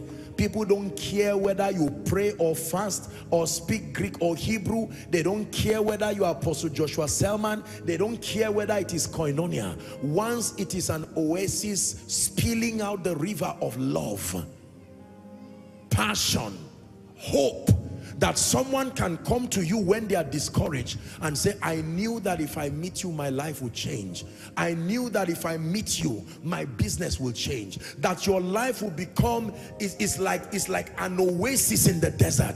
People can run to you and come and say, listen, let us come to the house of God. It is my prayer for Koinonia that it will not just be that this is a place of revelation or this is a place of power, miracles, healing. Thank God for all of these things.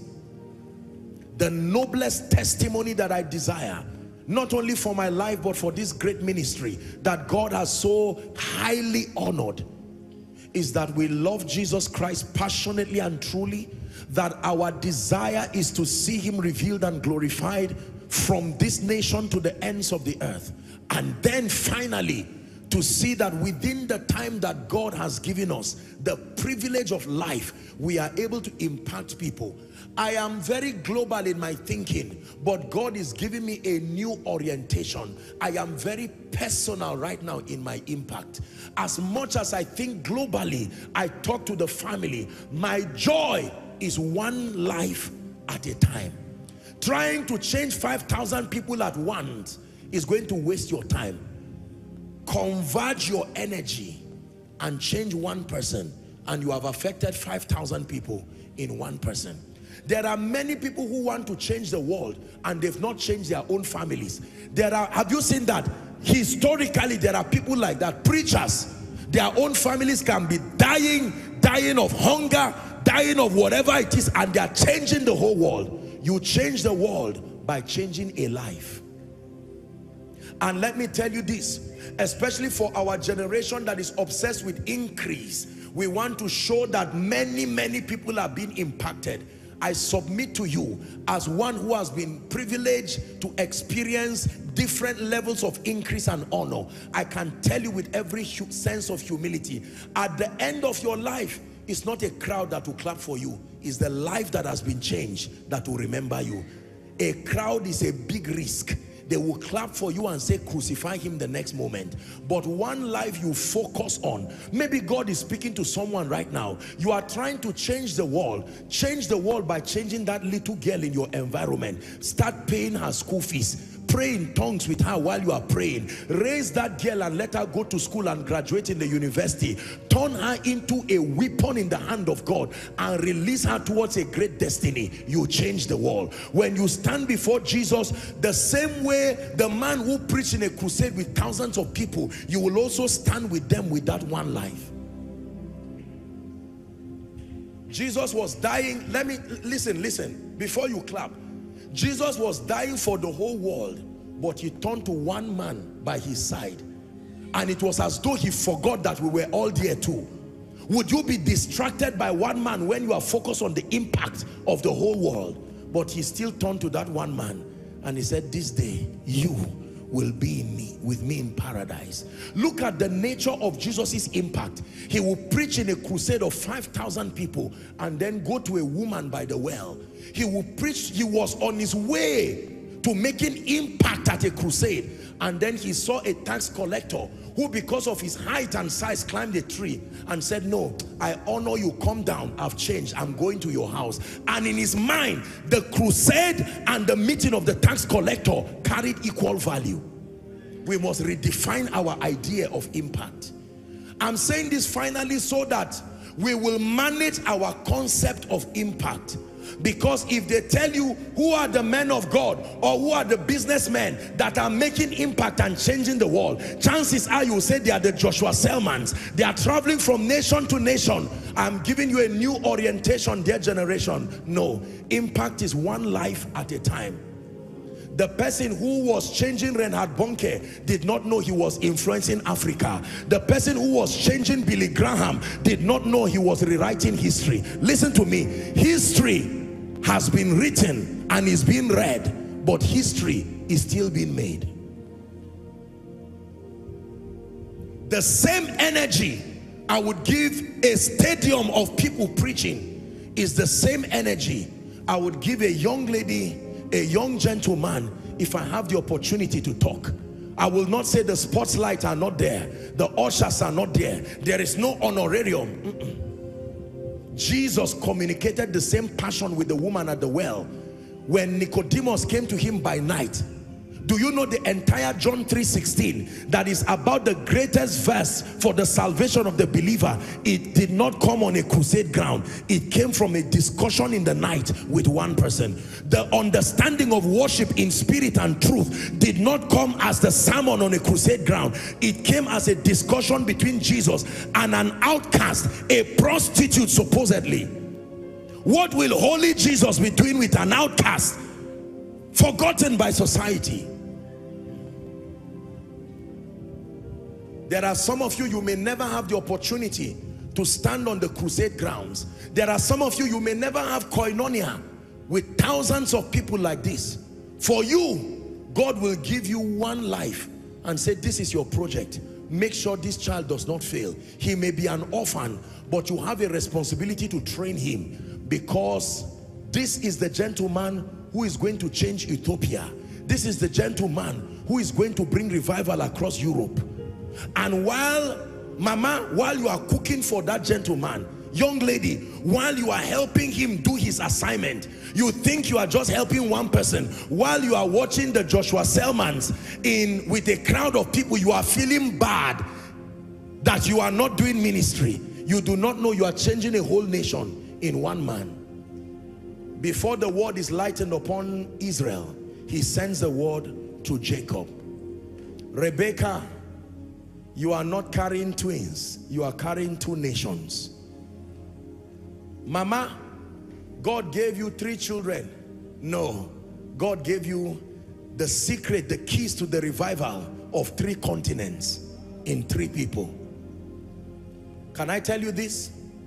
Whether you have the privilege to talk to 10,000 people, 1 million people, whether you have the privilege of having thousands of people follow you online, millions of people, whether you have the privilege to have access to deep dimensions of revelation and illumination, whether you are known and called and celebrated or not, the most important thing is to be motivated by these tripartite motivations. I repeat one last time: your love for Jesus. Number 2, your desire to see him glorified. Number 3, your sincere love for men. Don't use men, love men. Pastors, don't use members, love members. Don't manipulate people to build an empire for yourself. Love people sincerely. Love is painful, love is costly, but love is powerful. Before we rise to pray, while you are seated, I just feel stirred in my heart. I want to make an altar call right now while you are seated. You are here and you are saying, Apostle, there is no delay. I need to run to Jesus right now. God is speaking to you. I want you to leave your seat quickly and come and stand here right now. There is no need wasting time. There is no need lying to yourself. God is speaking to you that you need to rededicate your life or make a fresh commitment. Whether you are inside or outside, you are saying, Apostle, sincerely, I cannot say I've been motivated by these 3 tripartite motivations. I have been playing church. I have been playing all kinds of things. I need to make my ways right. I'm going to count 1 to 5. When I count 5, I'm going to begin to pray. I want you to leave your seat and come and stand here right now. This is a family of faith and a family of love. Come. 1. Those who are coming, please let them come. If they are coming from other places, I want you to run. 2. Motivated by your love for Jesus, motivated by your desire to see him glorified, more than a church being built, more than a bank being built, more than a company, a conglomerate being built. Please come.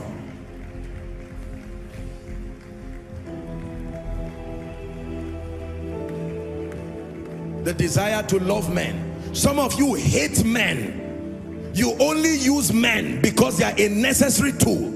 Come. It's time to give your life to Jesus. To see you high and lifted up. You're shining in the light of your glory. Pour out your power and love as we sing, holy, holy, holy. We'll see you high and lifted up. That's our desire. You are shining in the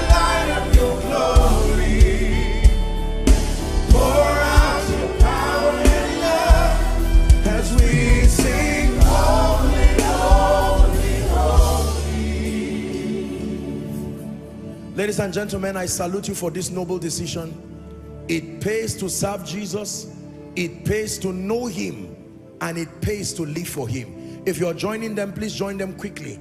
And all who are making this decision for the first time, online, following from across the globe, this is what this is all about. It's more than just a galore, an advertisement of a man of God and a church and a ministry. Believe me when I tell you, if you are motivated by this tripartite motivation, oh dear generation, then you can be a rich young ruler that will last indeed.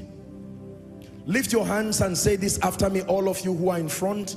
Let it be from the depth of your heart. Say, Lord Jesus, tonight I have heard your word. I love you and I need you in my life. From tonight, I ask you to save me, to help me.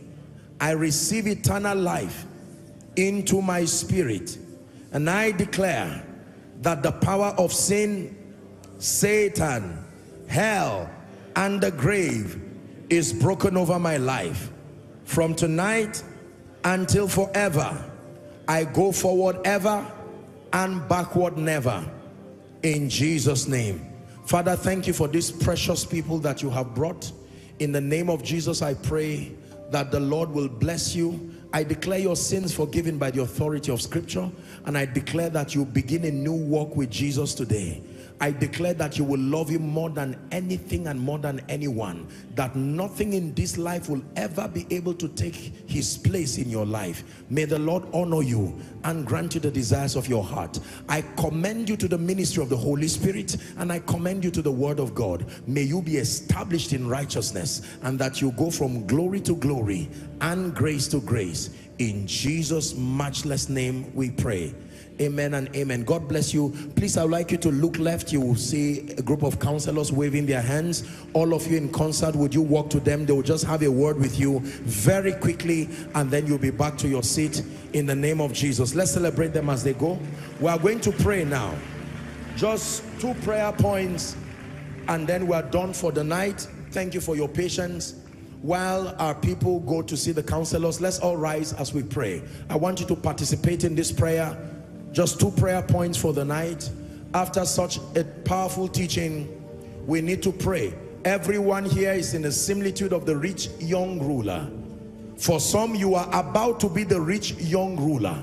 For others, you are already the rich young ruler.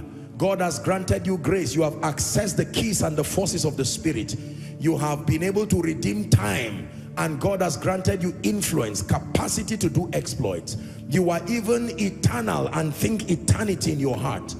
The first prayer point is you're going to cry that God will vet your heart and will purify it. That every attachment to material things, to money, to reputation, to titles, every mundane pursuit, every earthly thing that has stolen your heart and your passion, I like you to pray that it will be far from you. Open your mouth and pray. I hope someone is praying. Search my heart, oh God. Search my heart and try my thoughts, and see if there is any evil way. Then lead me to the way everlasting. In the name of Jesus, separate my heart from material wealth. Separate my heart from fame. Separate my heart from the desire for increase as against my love for God. These things are wonderful, but I pray that a circumcision happens in my heart. Is someone praying right now? Let there be a divine supernatural circumcision in the name of Jesus. Purify my motive. Circumcise my heart. All the cares of this life that keep motivating me to do spiritual activities, but not motivated by my love for Jesus, let it be pruned, oh God. Edit my passion. Let Jesus be restored to my life as the epicenter, the motivation for ministry, the motivation for impact, the motivation for prayer, the motivation for fasting. More than the desire to be famous, more than the desire to be wealthy, more than the desire to make or preserve a name, more than the desire to have reputation. Someone is praying.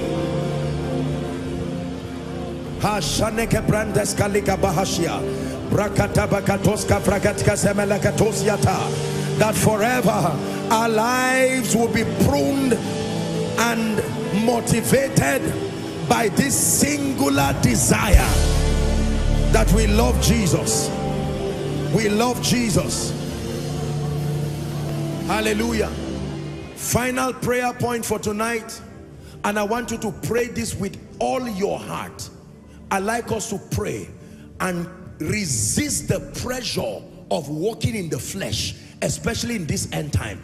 Holy Spirit, I restore your leadership to my life. I decree and declare that once again your voice will become the principal motivation for my direction. You are my shepherd. I may have ignored you as my shepherd, but I call you again, willingly, consciously, deliberately, shepherd of my life, shepherd of my destiny, shepherd of this church, shepherd of this ministry, shepherd of your prayer group, shepherd of your business, shepherd of Nigeria. Oh, pray for Nigeria in the name of Jesus, based on the prophetic unfoldings in this nation. Spirit of the living God, we pray, we restore the ministry of the Spirit. Lead us as individuals, as corporations, as ministries, as families, as men and women of God, as business people. May we value the excellency of the leadership of the Holy Spirit. We follow you, Jesus. We follow you, Jesus. If you lead to the left we go. If you lead to the right we go. If you say stand still, we stand still. If you say run, we run. We depend on your voice. We depend on your leadership. We take up the cross and we follow you.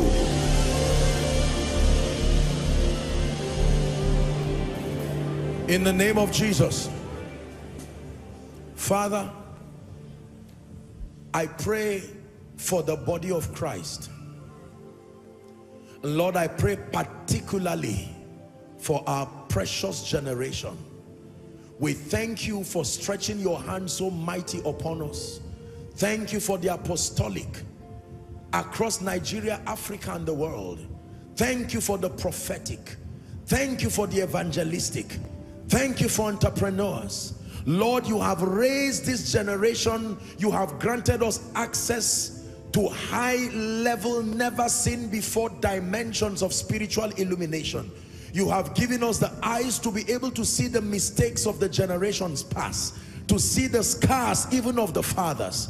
And Lord, you have granted us the stamina, the discipline, and the grace to make adjustments. And now you have brought out of us a dexterous generation in the similitude of the rich young ruler, man of speed, man of might, man of wisdom, man of understanding, man of skill, man who are even eternity driven. But Lord, I pray, like you have revealed to us tonight, this one thing that we still lack, this one thing that we still lack, that desire to love you sincerely, the desire to live our lives and be motivated by the desire to see you glorified, and the desire to love humanity and to extend our life to impact someone, one life and one destiny at a time.